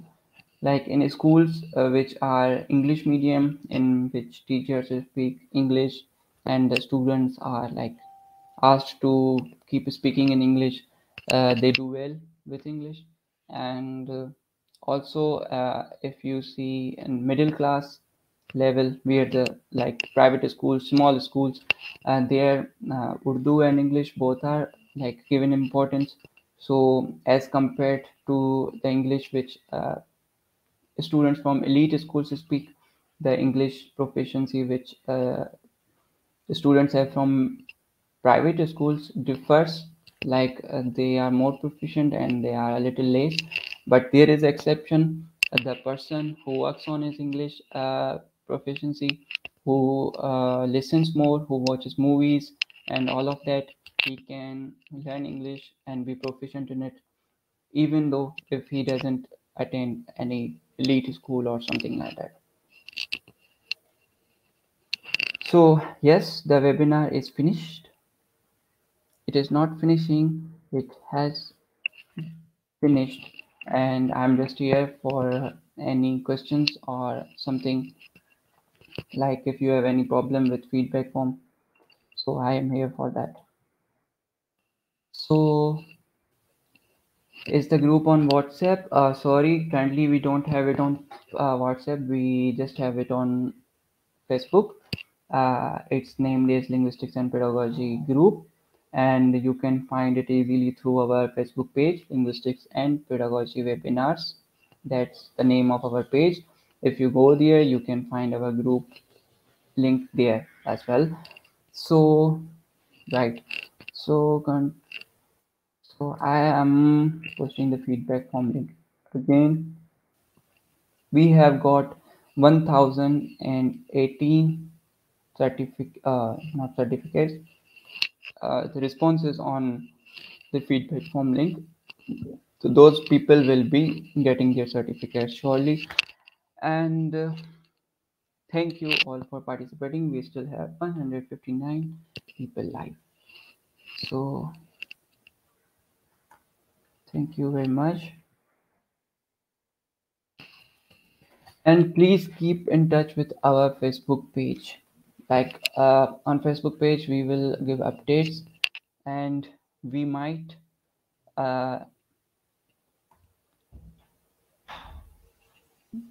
just a minute. Right. So on our Facebook page, its name is Linguistics and Pedagogy Webinars on Facebook. So we will update you there about our future webinars, and we might also arrange something for the participants who have joined late. So all that information will be available on our Facebook page.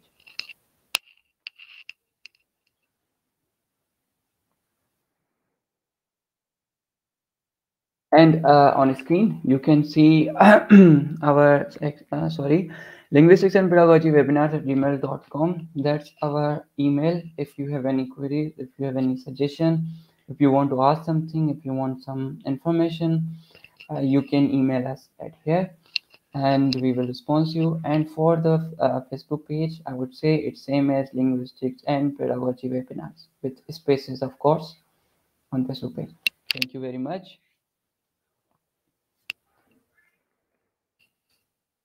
And if you have filled the feedback form, you can like, and you are still watching after filling the feedback form, it's okay, you can watch, it's your choice.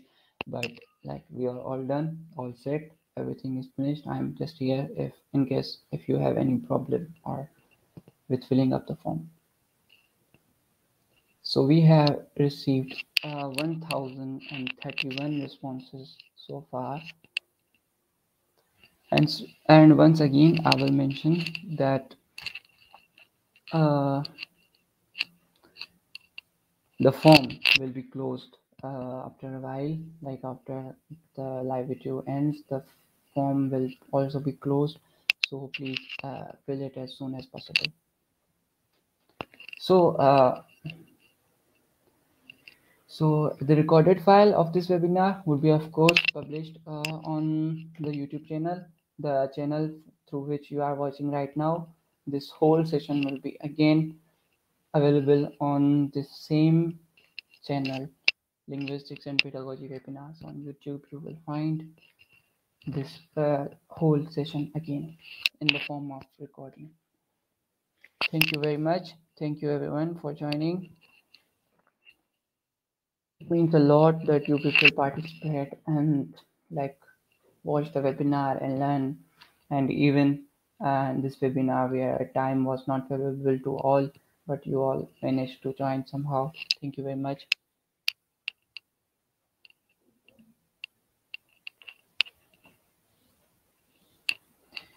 See, I would suggest you to copy that link, like copy that link, and if you have laptop or any other mobile device, go to that and then paste in that, and make sure you are using Google Chrome for it, and it will work hopefully. Thank you very much, and goodbye. Goodbye to everyone. Hope to see you again in next webinar. Thank you very much. Okay, so far so good. We have received 1045 responses. Thank you very much everyone for joining. See, regarding the questions, like I feel sorry if the questions were not answered, but the registration form for this webinar had a field to write the questions before the webinar. So the registrations which we got on our registration form, I stopped that at 6,666 people have registered, and all of them asked a lot of questions. So it's not possible for us to like ask all those 6,000 questions from such different question, and he also would not be able to answer them all in a single session. So that's why we had to shortlist the questions, and I hope that a lot of questions might have been answered. And you can always go to stkrashen.com. There you will find Sir Krashen's books and articles and everything he shares over there. You might also want to follow him on Twitter. His account is @Krashen. He posts new information about research and all these things.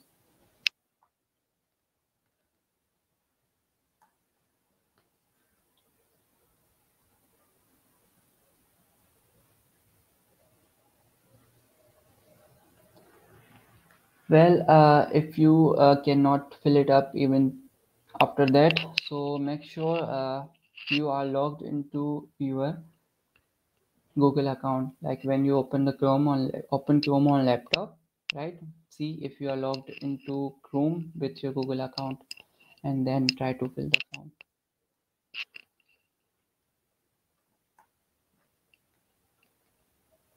Yes, sure. Rules don't make necessarily the best when it comes to use a language. Sure, if you are continuously thinking about the rules that I have to use this form and noun, verb, and object like this, so it would be very difficult. And once you are done with thinking about the rule and making a sentence in your head, the person in front of you would be bored, or if he is talking, he would have gone so far in his conversation. So right, rules are don't make us best. What we need is comprehensible input, and we should also give that to the person hearing us, so the message is clear.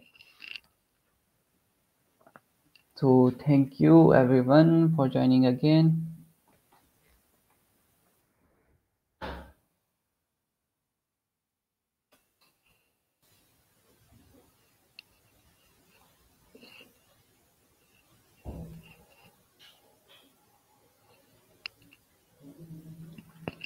Right. Again, we have posted the link. Thank you very much for joining. If you have filled the feedback form and if you don't have any problem regarding it, you can leave this live session. The webinar has ended. We don't have anything else to do here for now. So I'm here if you have any problems or suggestions, maybe, but you are free to leave the webinar. Thank you very much. And I'm sharing the feedback form link. And if you have any suggestions, any advice, anything you like, anything you dislike, you can mention it in the feedback form, right? And make sure you give your compliments to Circation. Of course, I will send those compliments to Circation, so he will be receiving your compliments.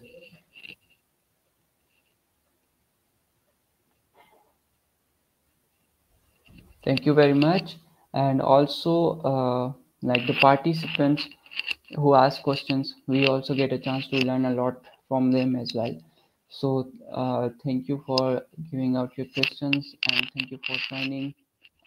This all session was possible because of you guys participating. So, thank you very much. Hope to see you all again in the next webinars. And for that, you need to be in touch with our Facebook group where we update about the webinars and all the things. So that Facebook page name is Linguistics and Pedagogy Webinars. Thank you very much. Okay, so we have live viewers 122 right now, and we have got 1064 responses.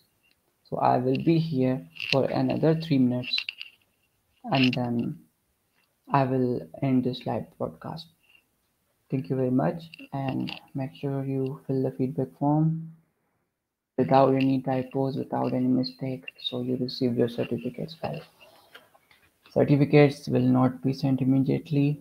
You will have to wait for about a week or so. It will be a slow process, to be honest, but you will get your certificate if you fill the right information in the feedback form. Thank you for this great session. Watching from Philippines. See, I told a lot of Filipinos are watching, and a major part of our audience is from Philippines. So it's really great. And we also have like almost 40 different countries from Morocco, Algeria, Nigeria, USA, Russia, we saw Egypt, Saudi Arabia, Palestine, some would call it, and a lot of people from a lot of countries. It's really good to see all of you here.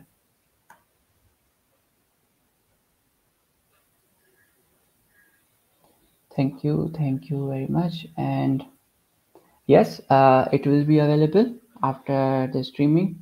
This whole recorded session will be available on YouTube. You can watch it anytime. Thank you very much. And thank you, thank you, thank you. So we have 107 participants left. Feedback form. On feedback form, we have 1080 responses so far.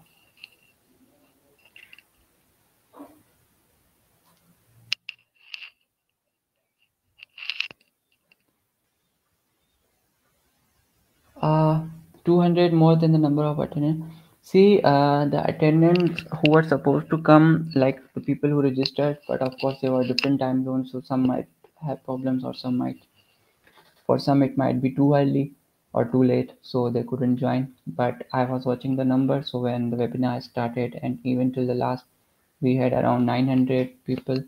So what happens is sometimes there is internet connection problem or something, so people keep going out of live and then coming back out back, so therefore the number is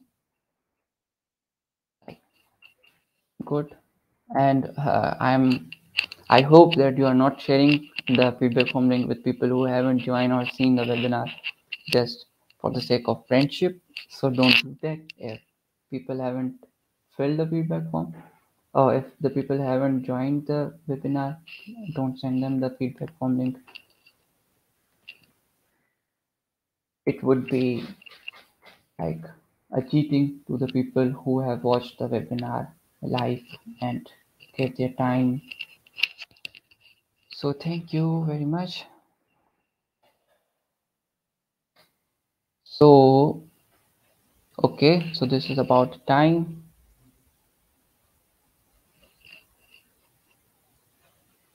So now I will be ending this live stream, and thank you everyone for joining, for watching the webinar, and it was a pleasure to have you all. And goodbye for now, and good night to the people who are watching it late, and good morning to people who are watching it too early, and good afternoon. And be safe, take care of yourselves, and see you next webinar. Thank you very much.